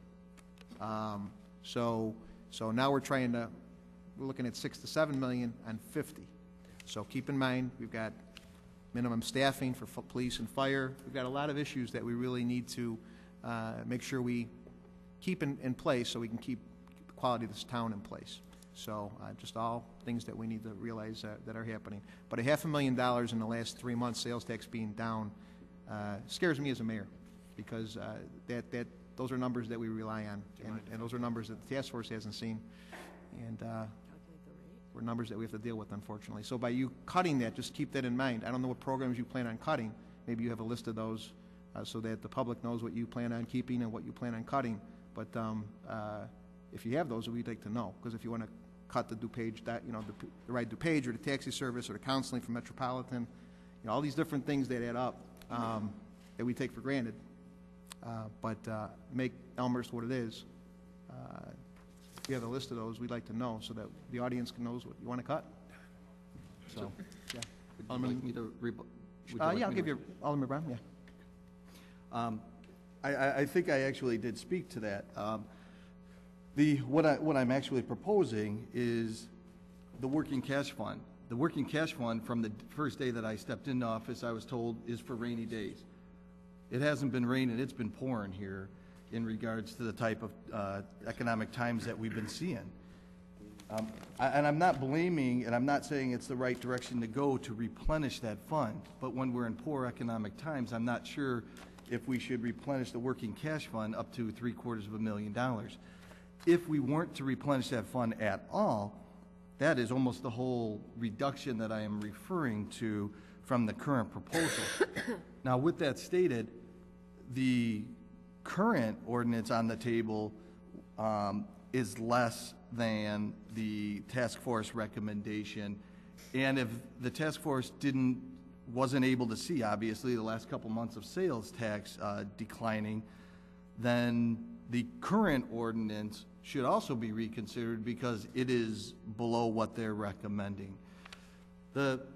What I would like to ask, and I don't know if the assistant finance director's still in the room, is that with cash for clunkers, if that has been accounted for, because I think there's a 2-month delay in sales tax from when sales tax were issued to when we actually see it here at the city of Elmhurst. So have we seen any benefits from that program? Mr. Trezine is deferring to Mr. Hipskin right now. Actually, it's a question I asked today, so I have the answer for you, but I'll, Mr. Trezine or Mr. Borchert, would you like to comment on that? I know from what I was told today that it made an impact, but it basically stopped the bleeding. Every month we've been bleeding, but I'll let the city manager, Borchert, basically recap the cash for clunkers. As the mayor alluded to, he asked that question earlier today, and the answer is that the cash for clunkers did provide a modest increase in sales as reported by Elmhurst dealers, but that increase was not enough to put the sales tax at all back to old levels. It just reduced the otherwise lower number. So it did not turn around some of the negatives we've been seeing. We've gotten 1 month, I think we've gotten 1 month of cash for clunkers reported to Springfield and back now to Elmhurst, and it's still a revenue that is under our anticipated revenue. Do we understand how much it has helped thus far in dollars? No, we don't have details from the dealers. We've just got the report for the month and comparing that month to previous months and doing a bit of a assessment of what might have happened relative to car sales. It appears to have increased car sales a little bit, but not enough to turn around at all the revenue projections for the year. Yeah, okay. Alderman Healy. Just one quick comment specific to cash for clunkers. I would be hesitant to make any decisions or changes to the levy based on 1 month. I'm not sure cash for clunkers did anything but pull car sales forward. And until we got an extended look at what it did it just, was it a bubble that went through, or did it generate incremental sales? I think it just bubbled the sales, and we'll see a decline after cash for clunkers ended. I might be wrong. Either way, I wouldn't be comfortable making any decisions on that specific program alone. Thank you. Alderman Leader, and then I'll go to Alderman Morley. It seems to me, I was doing a little simple math here, that the difference between Alderman Hipskin and Alderman Brom is about $1 a week. In other words, at Alderman Hipskin's rate, we would be raising the city's property tax levy by $20 a month, or $5 a week. And under Alderman Brom, we would be raising the city property tax levy about $16 a month, or $4 a week, though in terms of actual dollars, there's several $100,000 there. But those are the numbers based on $255 divided by 12 or divided by 52, and you get roughly $20. That's what we are proposing to raise the city property tax levy.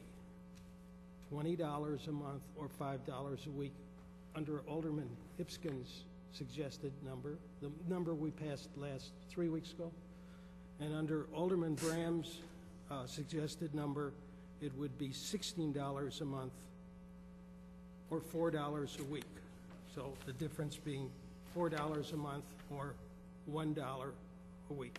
But just so we understand what we are actually raising here, the number we are truly raising is either $5 a week or $4 a week. Or if we split the difference, $4.50 a week. That's about it. And that is the entire share of the city property tax levy. That is it. It's not any more. And any other taxes that are raised in Elmhurst, of course, are not being raised by the city of Elmhurst. They are being raised by the park board. They are being raised by the school board. They are being raised by the county of DuPage. They are raised by the township. But the only thing that we ever raise in the city of Elmhurst is this property tax levy, period. And that is it. So that the total amount of taxes that we would be paying as citizens of Elmhurst on an average house is $500, $550 a year. Though your property tax bill, of course, could be $7,000, $8,000, or in my case, $9,000 a year, of which $7,000 goes to District 205. And one of the things that it suddenly struck me here is that the amount of money that we as citizens of Elmhurst pay to District 205, which is not contiguous, the boundaries are not contiguous with the city of Elmhurst, are 1,000% more than we actually pay to the city of Elmhurst. Now, I want to repeat that so it sinks in. The average citizen of a $400,000 house is going to pay 1,000% more. In my case, I'm paying just about $7,000 to the schools. And though my tax, I'm actually raising my tax more than I'm raising the average person, even though I'm now retired and my income is half of what it was last year. Nevertheless, I think this is in the best interest of the citizens of Elmhurst as a whole, taken together. And I also, there was something I read recently. In fact, I said it about Tom Marcucci at his retirement dinner. I said there's a difference between a politician and a statesman. And I said a politician will sacrifice the future for the present. But a statesman will sacrifice the present for the future. I'm not saying I am or you are or anything. I'm just throwing that out there because it's something that impressed me when I said it about Tom, and I hope I can say it about all of you, and I'd be happy to, actually. But that's essentially it. I think that a lot of people out there are truly confused as to who is raising taxes and who isn't. Even now, before we raise our taxes, only 5 cents out of every tax dollar actually goes to the city in terms of property taxes, Now we are raising it, and it's probably going to be closer to 10 cents out of every dollar. But the huge taxes we pay, the big, serious taxes, that 1,000% more that we pay to the school system, that's not the city of Elmhurst. The city of Elmhurst isn't raising your District 205 taxes or your park board taxes, or any of things like that. There's so much confusion on this issue, and I must admit that when I first came onto the city council, I was confused myself. Took me a while to straighten it out in my mind. But I guess I'm trying to say to the public, these things are not simple. I wish they were simple. I really do. But this town got hit so hard. We went into 08, starting in 08 into 09, we had $14 million in the bank. It just, as the mayor said, we were just hit by a perfect storm. But don't get confused about who is doing the taxing. It's not us. What we're doing is what we're doing now. It's another $5 for a total of $11 a week.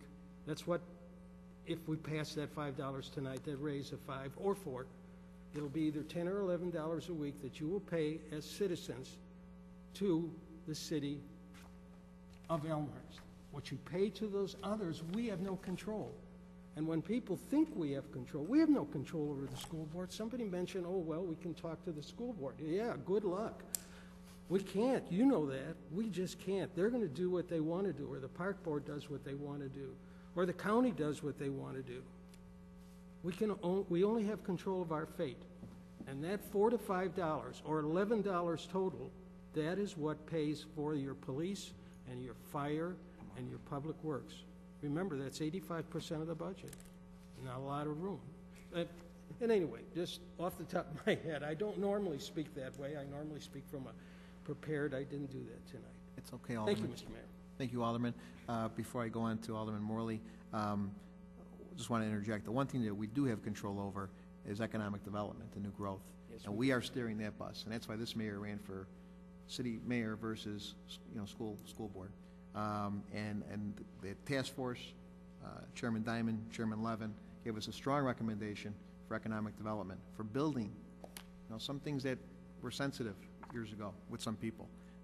Now we know we have to. Now we know we need to do progress. We need to put parking garages up so people will come here and have parking so they don't go to other communities. We need to have progress, build buildings, build a tax base. So that's what we do have control over, and I know a lot of us are really anxious to do as much of that as we can, and that's why we continue to put infrastructure in place so we can keep that progress going.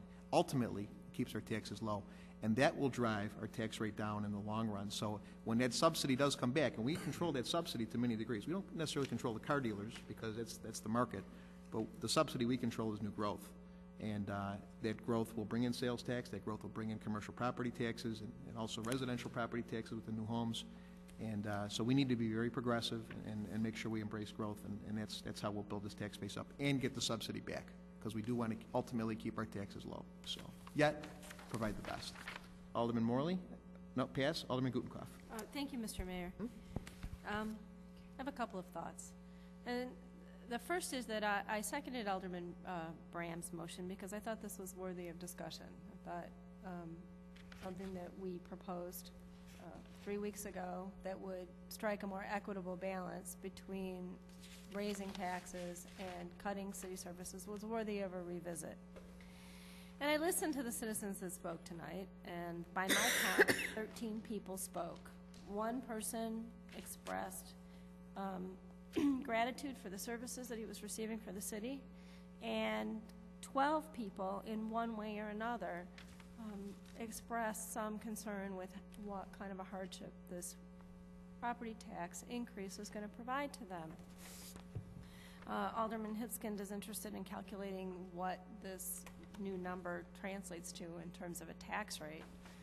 And I would argue that that's irrelevant. The tax rate is a multiplier number. It is what it is. The real number that we're looking at, the real bottom line, is this total figure that we're trying to raise through taxes. And I'm having an awfully hard time looking at how much money we have to raise and listening to these people who have come here to explain to us how difficult it is for them to face this increase, how it's going to affect their everyday life, not the amenities of their life. These are people who look like they're already cutting amenities, but how this figure is going to permanently impact them and continue to escalate.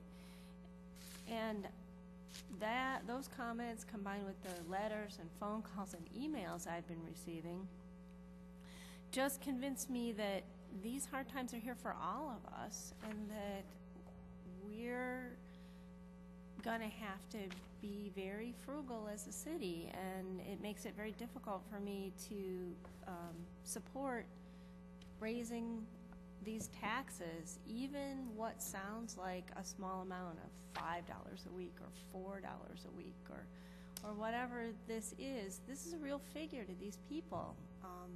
And I really feel that my job up here is to listen to what they have to say and to take into consideration how much of a strain this is going to be.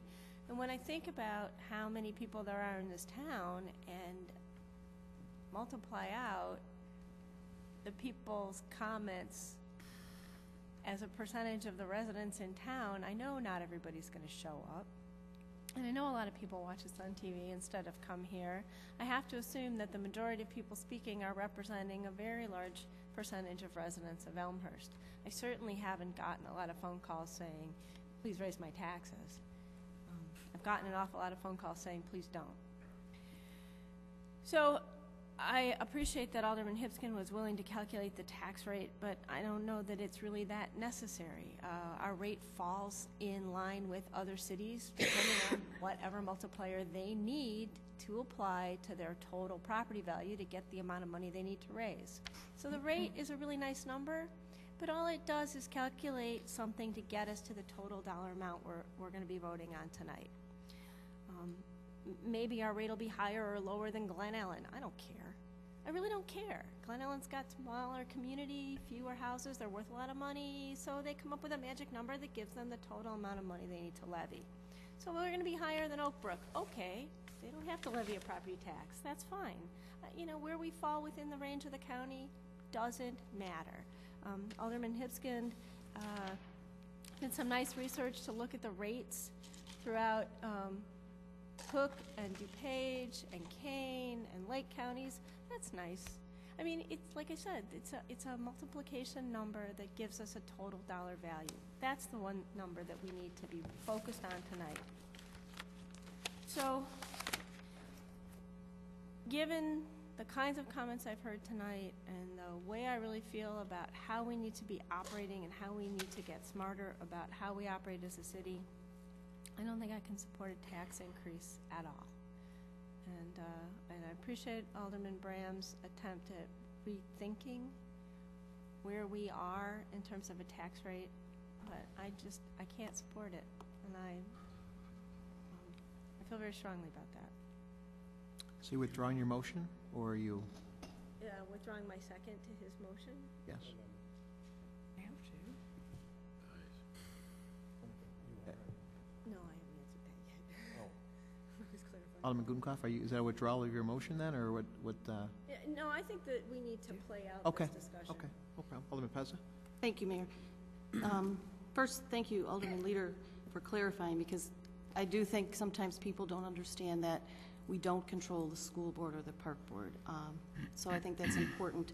But you said something that perked my interest, and I think I'd like to direct the question towards City Manager Borchert, because once again, haven't been through this process, so I'm not quite sure.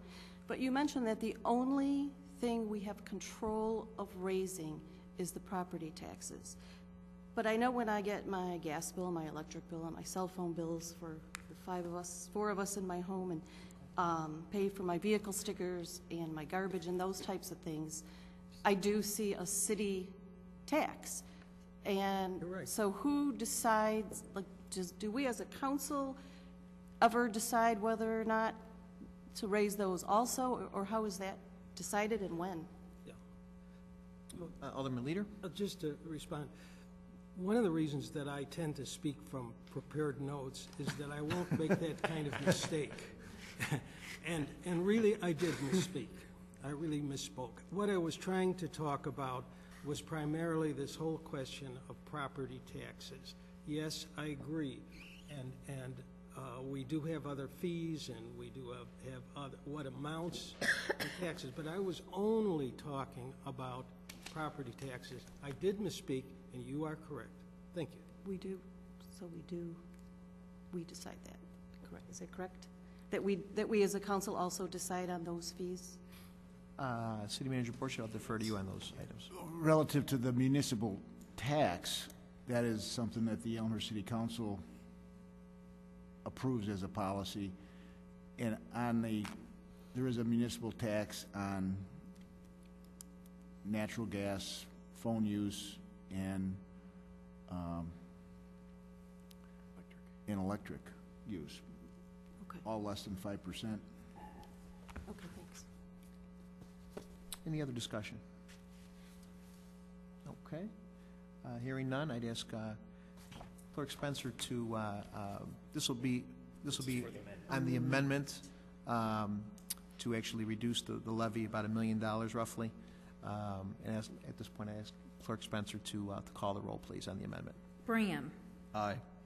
Gutenkopf. No. Pezza. No. Shea. No. Leader. No. Rose. No. Hipskin. No. York. No. Nybo. No. Healy. No. Morley. No. Kennedy. No. Muliner. No. Wagner. No. 1 aye, 13 nays. 1 aye, 13 nays. That motion fails. And now we go to the underlying motion, which is the ordinance to approve the levy. Discussion, I need a, trying to think, motion and second. Do we have that on the floor already? Yeah, we do. So any discussion, any further discussion on the actual ordinance itself, on the levy? Alderman Mulner? Yeah, I just want to make a couple of comments. I'm going to support this, however, I do have, as everybody does, concerns. You don't want to have to raise taxes if you don't have to. My concern is two things. One is, of course, it's kind of this double-edged sword. This is probably one of the toughest decisions that I think all of us sitting up here for years or even for a short period of time have had to make. My concern is that we've had an opportunity to go through the budget. We've had a second, not the budget, but the amount of money that we need.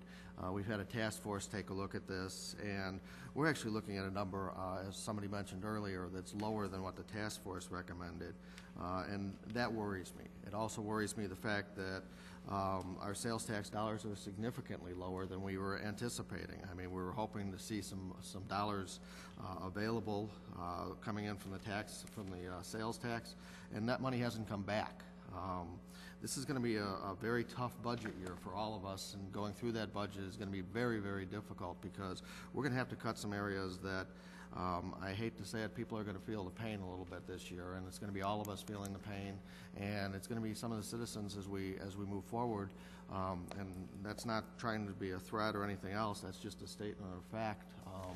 We are going to be very short on money, and it's going to be a very, very difficult year. Significant cuts have been made already. And I know that the public doesn't get a chance to see all of the information, but there have been significant cuts over the last few years, and over this year especially. We continue to see the city staff working on trying to find other places to trim the budget. We're trying to find ways to make this much more efficient. We appreciate the calls that we get that give us some ideas on how maybe we can solve some of these problems. I think the task force has helped us out a lot and giving us some insight as to some things that maybe we should be looking at. I do have to go back and make the comment that was made the last time, though. Ultimately, we're the final task force. We're the group that has to make that final decision. If I had my druthers, I'd be asking for what we put into the paper, the $15 million, because I think that's the appropriate number for us to ask for. But at this time, I think that we have a number that everybody's pretty comfortable with, so I think we need to move forward with that number. But I think people need to understand that this is a very, very difficult time for all of us.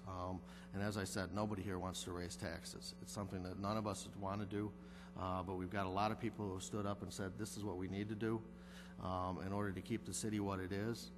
The most important investment that most of us have in our lives is our homes, and this directly impacts it. The services that are provided here that the city provides directly impacts the values of our homes, whether we think it does or not. It does have that impact. We're going to continue to scrutinize how the money is spent. We're going to continue to try to find other ways to raise revenue. But as it's been said a number of times, it has been the perfect storm this time. I just want to make sure that everybody understands that I think the number should have been higher than it is. I think that we're going to be in a lot more trouble. I think that the $600,000 difference that we were looking at, as far as the number that I had versus the number that was actually proposed, I think we're going to see that to be a small chunk of change compared to what we're going to be up against. We know from just looking at last month's sales tax numbers were down $330,000. Now, when you put those two numbers together, you're at $1 million already that we're out of sync. And believe me, I know it's hard for people to understand this. We have looked. The budget is very tight. We are cutting. As we go through the budget, we're going to try to do more of that. And we will control it. We have continued to control it, and we've done it over the years. But I will support this, but I don't believe it's as high as it should be. Thank you, Alderman Mulliner. Point of order? Yes. If I may, this ordinance, if for some reason it did not move forward this evening, we do still have the opportunity to vote on a tax levy. A couple years ago, I believe it was, there was some confusion of if the ordinance was not passed, would there be a tax levy in place? Before we place a vote, I want to make sure that there would be the opportunity, because at least from my standpoint, I believe there does need to be a tax rate increase. So I want to make sure that our ducks in the row before moving forward. Alderman Mulliner? And actually, I defer to City Manager Borchert on this. I believe this is the day we have to get this passed. Now, is there a last resort? I'll let the City Manager defer to that, but...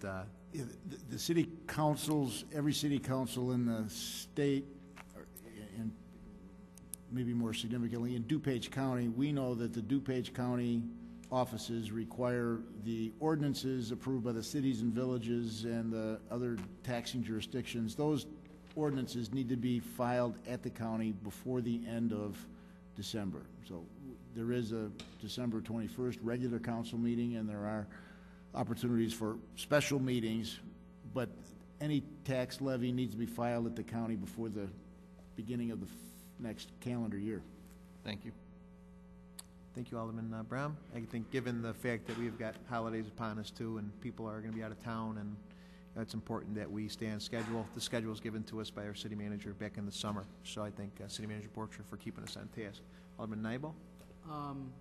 Thank you, Mr. Mayor. A quick observation I just wanted to make, because there is a lot of keen interest in this issue, and I've got a lot of people calling me about it, and people actually aren't even sure sometimes, what our positions are on this issue. So I just want to make sure, that people understand that what we're voting on tonight is an ordinance that encapsulates the policy recommendation that we voted on back on November 16th, I believe it was. And some members really haven't spoken tonight because they spoke extensively 3 weeks ago on this issue. My philosophy is to have the policy discussion, have it be as thorough, as intense as it needs to be, but then leave the policy discussion at that point and then move on procedurally to what needs to be done. So, I haven't stated my position on this issue, but for someone who's watching the meeting tonight, they might wonder, well, hey, Alderman Nybo, why didn't you say anything? Well, the reason is because you can go back and look at the November 16th meeting where we discussed the same subject and we all discussed our various reasons for doing whatever we thought was best. And that's why a lot of us aren't really talking too much on the issue tonight, because we have discussed it already. And I just don't want anybody to think that this is the only time that we're considering this issue, that this has been part of a process. And I think all of us have spoken up at various meetings or at various times to explain why we're doing, or what we're doing and why. Thanks, Alderman Nybo. Anybody else for discussion? Alderman Rose. Thank you. I do have a few things I want to say about this. Over 2 months ago, I brought up the notion of property tax relief. And I want to be very clear that I am supporting this primarily based on several things. Chairman Hipskins, the minutes section from Finance Council Affairs, Chairman Hipskins stated he was confident the committee would recommend an appropriate rebate for the times we're in. My vote is really contingent on the trust that we will work this out. Some have said this is going to be a bureaucratic nightmare. It is not. Property tax relief is possible. We already provide, in a very simplified form, tax relief for the municipal utility fund. People can already get that kind of relief. It's very simple. I made a referral for property tax relief. I attended Finance Council Affairs Committee. I advocated for this position. I continue to advocate for this. I think this is reasonable to do. I have researched various methods by which it can be done. I want to thank, I received some information that the City of Chicago is actually looking at the same thing. I want to be very clear what I'm proposing. What I'm proposing is the increment. I've heard what a lot of people have said here. I understand that people are in hard times, but I do want to say that some people in my ward have actually called me and said, I want you to raise it. So it's not like I don't hear from anyone who doesn't say that. I'm talking about property tax relief for the increment, not for full property tax relief, but for this increment that we are putting into place based on household income. I agree, as some people say, there's a number of people who are out of work. I will tell you, I know 3 people in, there's many more, but I know a number of people in my ward who are losing their homes. So it's based on their income. Some are just holding on to do that.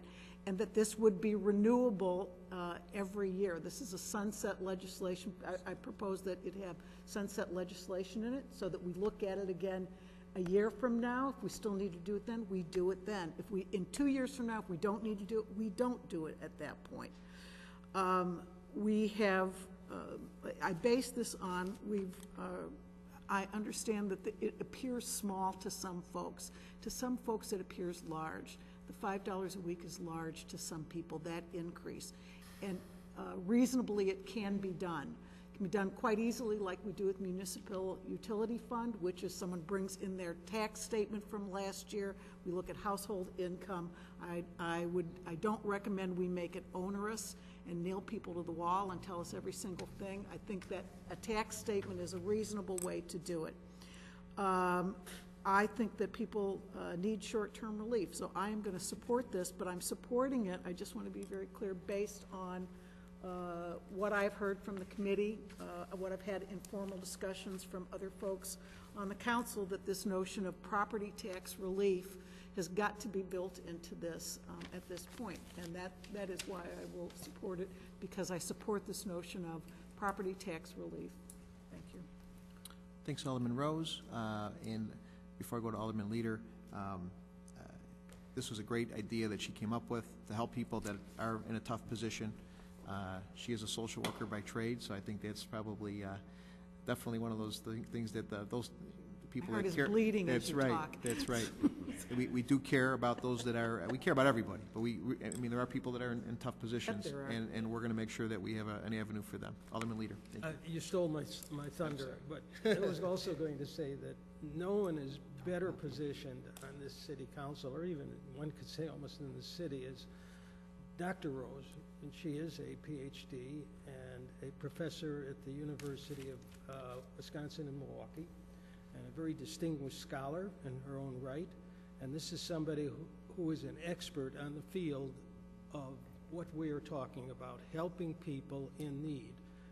And I'm sure all of us support her, and I want to say that I totally support Dr. Rose, pardon me. And I mean that sincerely. I totally support you in what you're trying to do. Thank you. Thanks, Alderman Leader. Anybody else? Alderman Kennedy? Yeah, I just wanted to highlight for everyone that I don't think there's any one of the 14 or 15 there are people that are up here that really want to raise taxes. The fact of the matter is we are elected to do a job and to do what is necessary for the citizens of Elmhurst. As we look at this budget, I'm unsure if we're actually going to be able to do anything for the working capital fund because of the tax rates being, in terms of the sales tax coming in. Really what we're doing here is chalking the wheels and hopefully to be able to stave off some of the problems that have come at us for many years. As we go forth into the budget process, we need to take a zero-based approach. We need to look at things and make sure first we spend on what's necessary long before we talk about what we're going to spend on the niceties of life. So as we go forward, I know there's been a lot of people that have come and have questioned our abilities, but I think as a group here, we understand completely what everybody's going forward. For the vast majority of us, we're living in the $400,000 average house or less. We are all working for companies that are struggling, that have had to take either no increases or had to take reduced pay in our situation. So we live in the same world as all of our people in our wards. We have the responsibility, being elected officials, that we do the right thing. So we have to do this job. We get this job done now. We spend wisely, and we do, as Mr. Mayor has said, to rebuild the tax base and really work to get more business into Elmhurst and ultimately reduce that burden going forward. Thank you. Thanks, Alderman Kennedy. Well said. Anybody else for discussion on this item? Alderman Hipskin. Yes. To address a few of the points that have been brought up, number one, to the citizens of Elmhurst, in addition to Alderman Rose, I will not let you down. I will not let the citizens down. You will get that. I don't have the ability to truly pass it, but I think we have the will here. I hope we have the will to pass it, and you've been very helpful in the guts of what we want to accomplish, and it's moving along. And so we will not let the citizens down, and we will not let you down. So just, I appreciate your trust, and I promise you it will be, paid back. Alderman Leader, I think some of your math was right on. We were talking about $1 a month. I've heard another alderman mention that we don't want to raise taxes. And nobody up here wants to raise taxes. I mean, we're raising taxes on ourselves. We're raising taxes. But we also have to look at the historical, what this is all about. I mean, are we just raising, do we raise taxes every year? Do we look, are we spending more money than we're taking in? Is our revenue streams changing? I've heard the mayor talk about the perfect storm. Well, before the perfect storm, we lived for years and years and years in sunshine, in great sunshine. I mean, fantastic sunshine. If we look at the statistics, we had, for the last 12 years, the tax rate per $100 of EAV for the city has gone down. So therefore, we've gone down the amount of money that we've collected from the people. Where did that money come from? Well, it was made up from, actually from sales tax in the late 90s.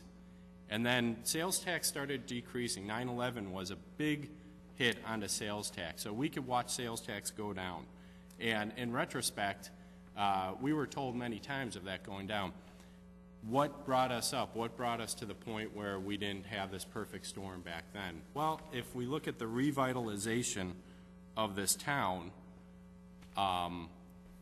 due to the TIF and due to the obsolete housing segment being replaced with new housing, that completely kept us going for another 10 years.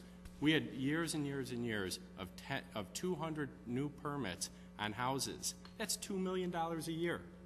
We had 10 years of that. So I mean, things are going great. What happens when what happens after that $10,000 gets in? Well, a builder comes in, takes a home worth $250,000, puts a home that's paying around $3,500 a year in taxes, takes that down, and we'll just call it in the year 2000. He takes that house down. He puts a $750,000 home. That home that was that $250,000 home was paying approximately, and I'm just guessing at my rates, but they're not going to be far off. That home's paying $3,000 a year in taxes. Well, in 2001, when the home is complete, a new family comes into town. Wow, that's significant for us. That's what we're all about. They put people in the schools. You have new families. They shop downtown. They just bought a $750,000 home. They're now paying approximately, you know, if it was $3,000 before, now they're paying $12,000 a year in taxes. So we just increased our taxes by 4x in the exact same household. We actually had a new family move in, or a growing family move into a bigger house. Wow, that is great. And that happened for 10 plus years. That's fantastic. So if we look at that, we didn't have to raise your taxes for the last 10 years. Now we take a look at other factors that come into play. And I was hearing tonight that it's not relevant how we look at ourselves in comparison to other people. Well, what is relevant about comparing our municipality, our village, or our town to other towns? Well, state statutes, our fire and our police and our retirement, those are dictated by state statutes. We don't have anything to do with that. They throw increases at us and we have to pay that. Well, actually our neighbors are in that same situation.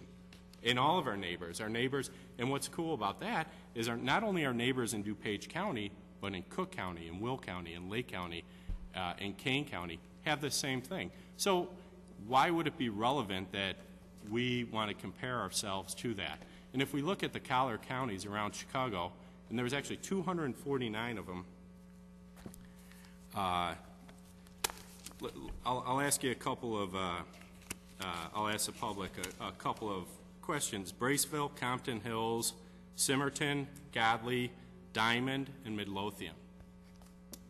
What do those towns have in common? Well, I don't know.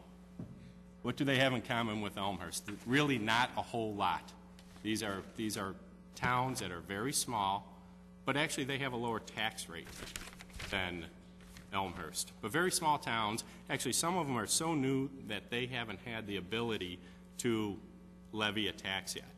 But they have a lower tax rate than Elmhurst. Now there's other towns with lower tax rates. Oakbrook, North Riverside, Schaumburg, Gurnee. What do those towns have in common with them? Multi-billion-dollar malls. That's not in common with Elmhurst. We don't have a multi-billion-dollar mall. But they have a lower tax rate than us. Some of them have a zero tax rate. So those towns that we've never heard of, in those big towns with the malls, are the only out of 249 municipalities, townships, and villages in the greater Chicago area that have a lower tax rate than Elmhurst. Okay, but all 249 are subject to the same state statutes, are subject to the same types of problems that we are facing here in Elmhurst. Therefore, we're number 11. You know, we have some that have a zero levy because they have big, large malls that are subsidizing. We have very small towns that have never actually had a levy. And then there's Elmhurst. So I have to ask, I think that is relevant. And if we look at the 249 municipalities around the Chicagoland area and just take the mean or the medium of where these different municipalities fall into place, the medium is about 9.1%. If we were to go to 9.1, we're talking about a $255 increase in our taxes. If we were to go to the medium of all of our fellow counties around, our tax increase, and this tax increase is medium, so this would be something that, you know, was done many, many years ago. We're going up $255. If we just go to the median on this, we'd be going up another $1,157. I'm sorry, we're going up $255. We're proposing to go up $255. If we go to the median of all of our neighbors, we'd be going up $1,100. So, you know, we talk about the perfect storm. Yes, it is a perfect storm, but we have to acknowledge that we've been efficient.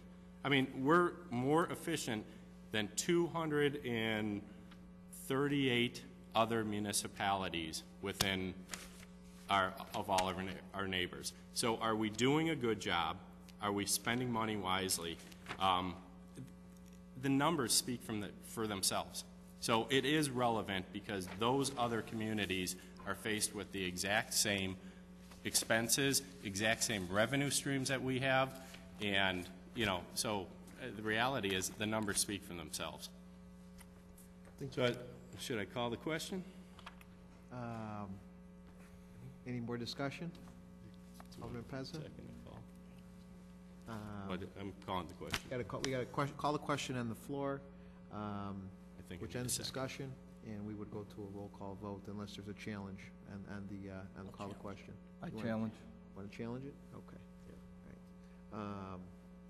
On a challenge, we have to vote, or do we? You can by acclamation, you can by acclamation and recognize that. Okay. I recognize I recognize that there is a challenge, and I'll go ahead and keep the conversation going. Alderman Pezza? Thanks. Sure.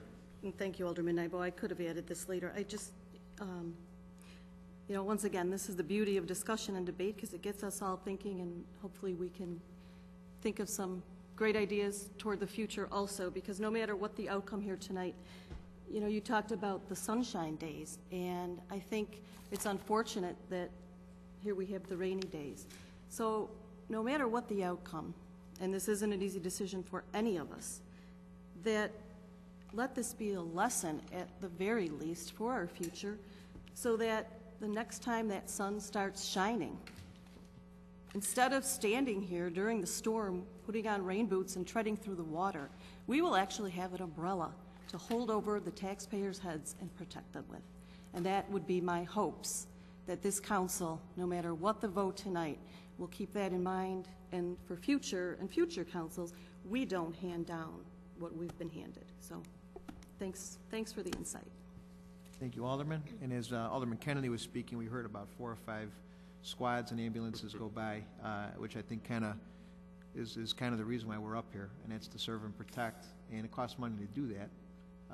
We have to pay those wages. We need to make sure we have the manpower, and we need to make sure that, when the chips are down, we are there. And the only way we can do that is to keep our revenue streams in a position where we can do that. And we're watching the dollars. We've got great staff that is doing their best. We've got department heads that are watching their departments. And we're down to 2 counters at City Hall. We used to have 4. We're down to 2. We're working with ClearStory to do that, to make ourselves more efficient. So we're feeling it. People are, as they retire, we're not rehiring. Union guys are out there taking, instead of 4% increases, voluntarily they're taking furlough days and they're going down to 1.5%. Management, same thing. So we're really, we're tightening the belt. Oak Brook just closed their library. Talk about a lower taxing town. Picture if we closed the library in this town that we just passed a referendum on, it passed by 70-some%. You picture if I was at the turkey trot and told the 6,500 people that were there that we're not going to do the trot this year because the city can't fund our community events anymore. You want to see a packed house? 6,500 people showed up for that event. So the 400 people that came to the museum event, if we told them we're closing the museum down, want to see a packed house? So I think it's important. I know I got a few phone calls too. I got about 5. And after I spoke to all 5 of them, 3 out of the 5 said, you know what, we're glad we got a businessman in there that cares about this town, is not going to let this town go down. And I won't. So, anybody else for discussion? Hearing none, I ask Clerk Spencer to call the roll, please. Hipskin. Aye. York. Aye. Gutenkopf. Pezza. No. Shea. No. Leader. Aye. Rose. Aye. Graham. No. Nybo. No. Healy. Aye. Morley. Aye. Kennedy. Aye. Mulliner. Aye. Wagner. Aye. 9 ayes, 5 nays. 9 ayes, 5 nays. The ordinance passes. On to item number 11, other business. Anybody have anything for other business at this point? Alderman Mulliner? Not sure if it fits under other business or where, but I wanted to make sure that everybody understood. Alderman Shea and Alderman Pezza had a series of questions and suggestions that were made, And we put together, there was a report in the consent agenda, and I want to make sure that the public knows. There were some very good questions in that, and I think that they needed to be addressed, and I think that there's some great information available to, if somebody wants to dig into it and get the answers. But those questions have been addressed, and if there's more questions, I think they should continue to come forward. But I think it's very appropriate that the public also knows that the questions have also been addressed. So they are out there and available if anybody has questions. But those were good questions to be asked. Thank you, Alderman Mulliner. Yeah, in the future, too, when we've got task force meeting and everything, we're very quick at response with questions, so I encourage our aldermen to put these questions in advance to us. We'll have the task force review them in public disclosure with the press and all that kind of good stuff. But basically, a couple-week response time I thought was excellent by staff. The answers were all very much credible. It looks like, we're definitely doing our job, and it's a good thing. So, Alderman Shea. Yeah, I want to just add on to what Alderman Mulliner said. A lot of those questions, suggestions, and ideas, they came from the residents. They were emailing, calling them, and I want to thank them for them, and they were very good, and they're going to be looked at and really thought hard on. So thank you again. Thank you, Alderman Shea. Anybody else? Any announcements that anybody like to make? Alderman Mulliner and Alderman Gutenkopf after all. Alderman Mulliner. I guess I'm on a roll today. I just want to congratulate Dr. Rose on her appointment to, I'm not even sure what the title of the organization is. Metropolitan Family Service. Yes, congratulations on your appointment. Thank you. Yeah. Thank you very much. It's a fitting board for Susan. It's the largest social service agency in DuPage County, and actually the largest social service agency in Chicagoland. Actually, one of the founding board members was Jane Addams, who actually founded Hull House. And when we talk Where I about went to school. Yeah, when we talk about people helping people, I have a picture that has of Hull House that has my grandfather on the front cover of the Hull House book. So I came from a very poor family. Susan's very sympathetic toward people with social service issues, mental illness, etc. And but Susan and I are on that board. I haven't been to many of those meetings lately because I've been putting a lot of fires out here, but I appreciate Susan jumping on that because it's a very, very important group. We have actually offices here for them. They treat seniors. They have in-home respite programs. They have caregiver services because a lot of our spouses are taking care of their spouses, and that's something the city funds. People don't know that. People don't know that if a teen has a pregnancy, they've got a place to go that's free, and it's right here at City Hall. So Susan Rose is on that board. I thank her for jumping on. Thank you for acknowledging it, Mark. And that's what we're all about here. So anybody else for announcements? Alderman Gutenkopf? Thank you. On Monday after Thanksgiving, I did something I do every year. I volunteered for a local organization called United Community Concerns Association. This year, United Community Concerns, which is a food providing program, not a food bank exactly, but an organization that works with local food banks and with people from the community to collect food and then redistribute it to the needy in our community. Last week, we packed food boxes for 272 needy families in our community. We do this at the Public Works Garage, so I wanted to thank Public Works Department for giving up some of their space for several weeks where food collection happens and then the redistribution. And then on Saturday, the 12th of December, many volunteers from Elmhurst will come to the Public Works Garage, pick up boxes, and deliver them to needy families in our community. So this is partially a plug for United Community Concerns because this is people in our town collecting and redistributing food to needy people in our town. So, and a thank you to Public Works and to all of the volunteers who come out and help pack food and distribute this food. So, Saturday's the distribution day. Thank you, everybody. Kudos, Alderman Gutenkopf. And if there are folks out there in need, whether it's food, whether it's counseling, we have a clerk's office. Clerk Spencer is the best. She understands where a lot of these programs are. We've got our food pantry here at IC that's affiliated with St. Peter's. So, we know that there are some folks out there that are struggling, and some of them might even live here, and we understand that, and we, I think, are probably the best of taking care of our own. We've got ECAF that helps kids with disabilities and sickness, gave out over $100,000 last year, and gave out every one of those 500 kids got a Christmas present because of ECAF. So we're here, we step up, we help our own, and anybody in need, you call the clerk's office, and Clerk Spencer will divert you to Met Services, to the various organizations that we work with, and we actually fund, because that's what we do as a city. We help fund these organizations to keep them here in our town. So, anybody else? City Manager Borchert. Just, thank you, Your Honor. Three quick announcements. The Finance Committee report did deal with the 30 questions, and in that regard, there was a short report on the consent agenda. The answers to that are part of that committee report. It's an attachment that is on the city website as it's part of the City Council's agenda. The City Council agenda is on the city website along with the attachments that are appropriate. So that information is all available on the city website for review if there is interest in that regard. Secondly, appreciate the council's patience, understanding that the 5-year capital improvement budget will be slightly delayed. There was a memo to you, but there is a need to more significantly review that budget because the sales tax to the capital improvement fund and income tax, which finances the capital improvement fund, is down, and we understand certainly the impact to the general fund.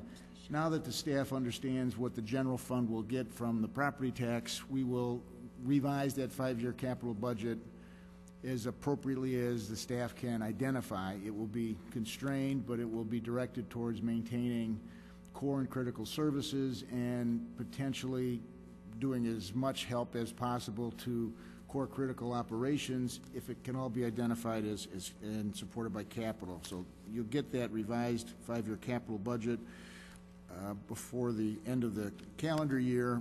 Typically, your review of that doesn't begin until the first meeting in January, so we'll be prepared to review that at that point.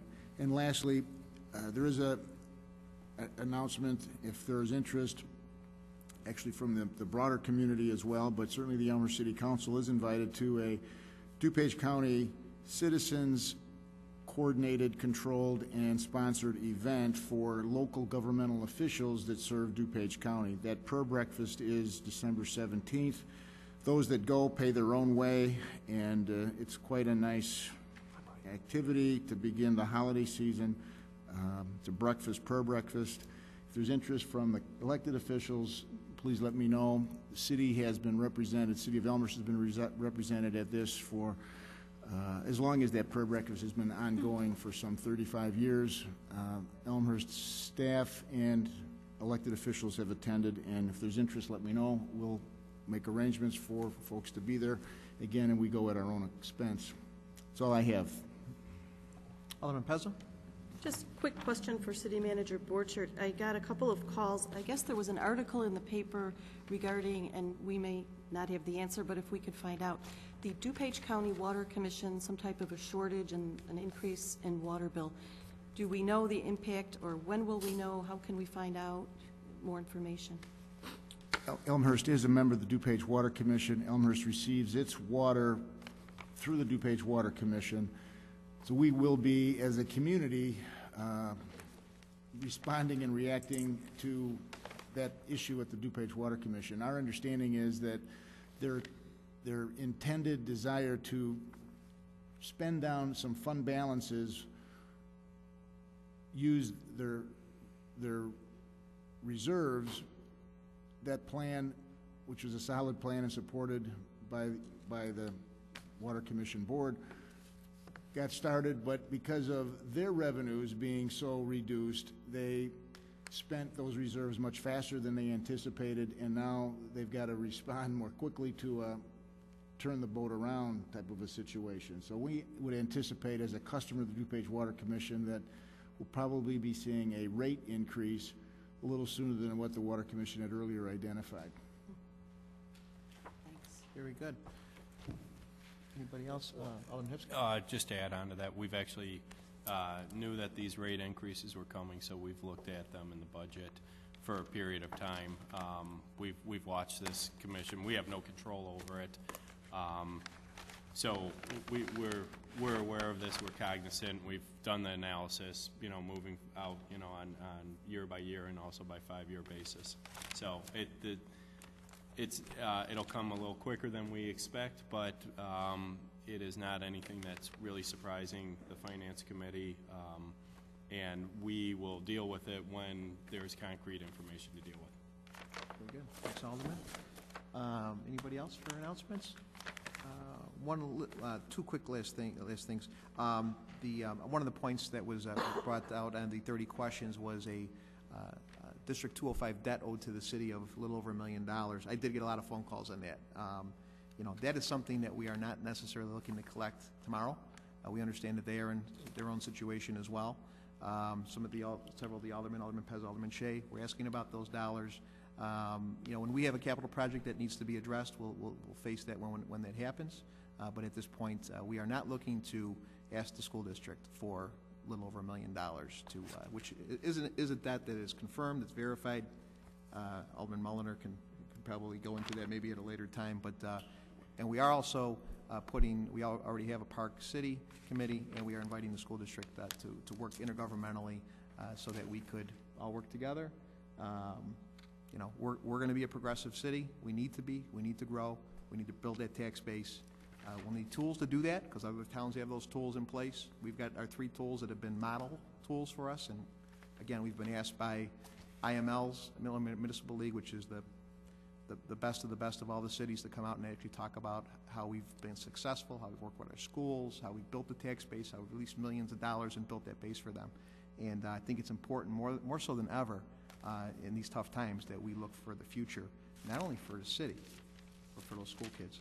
Because that's the way this mayor ran, was to build that base for those guys. So, but we're not asking for that $1 million back until we have a project, and we've got a lot of other things a lot of other fish to fry. So I don't want people in the school community getting concerned about this at this point. So some aldermen may be asking for that, but I think this council overall is in a pretty good position that we are not looking for those dollars immediately.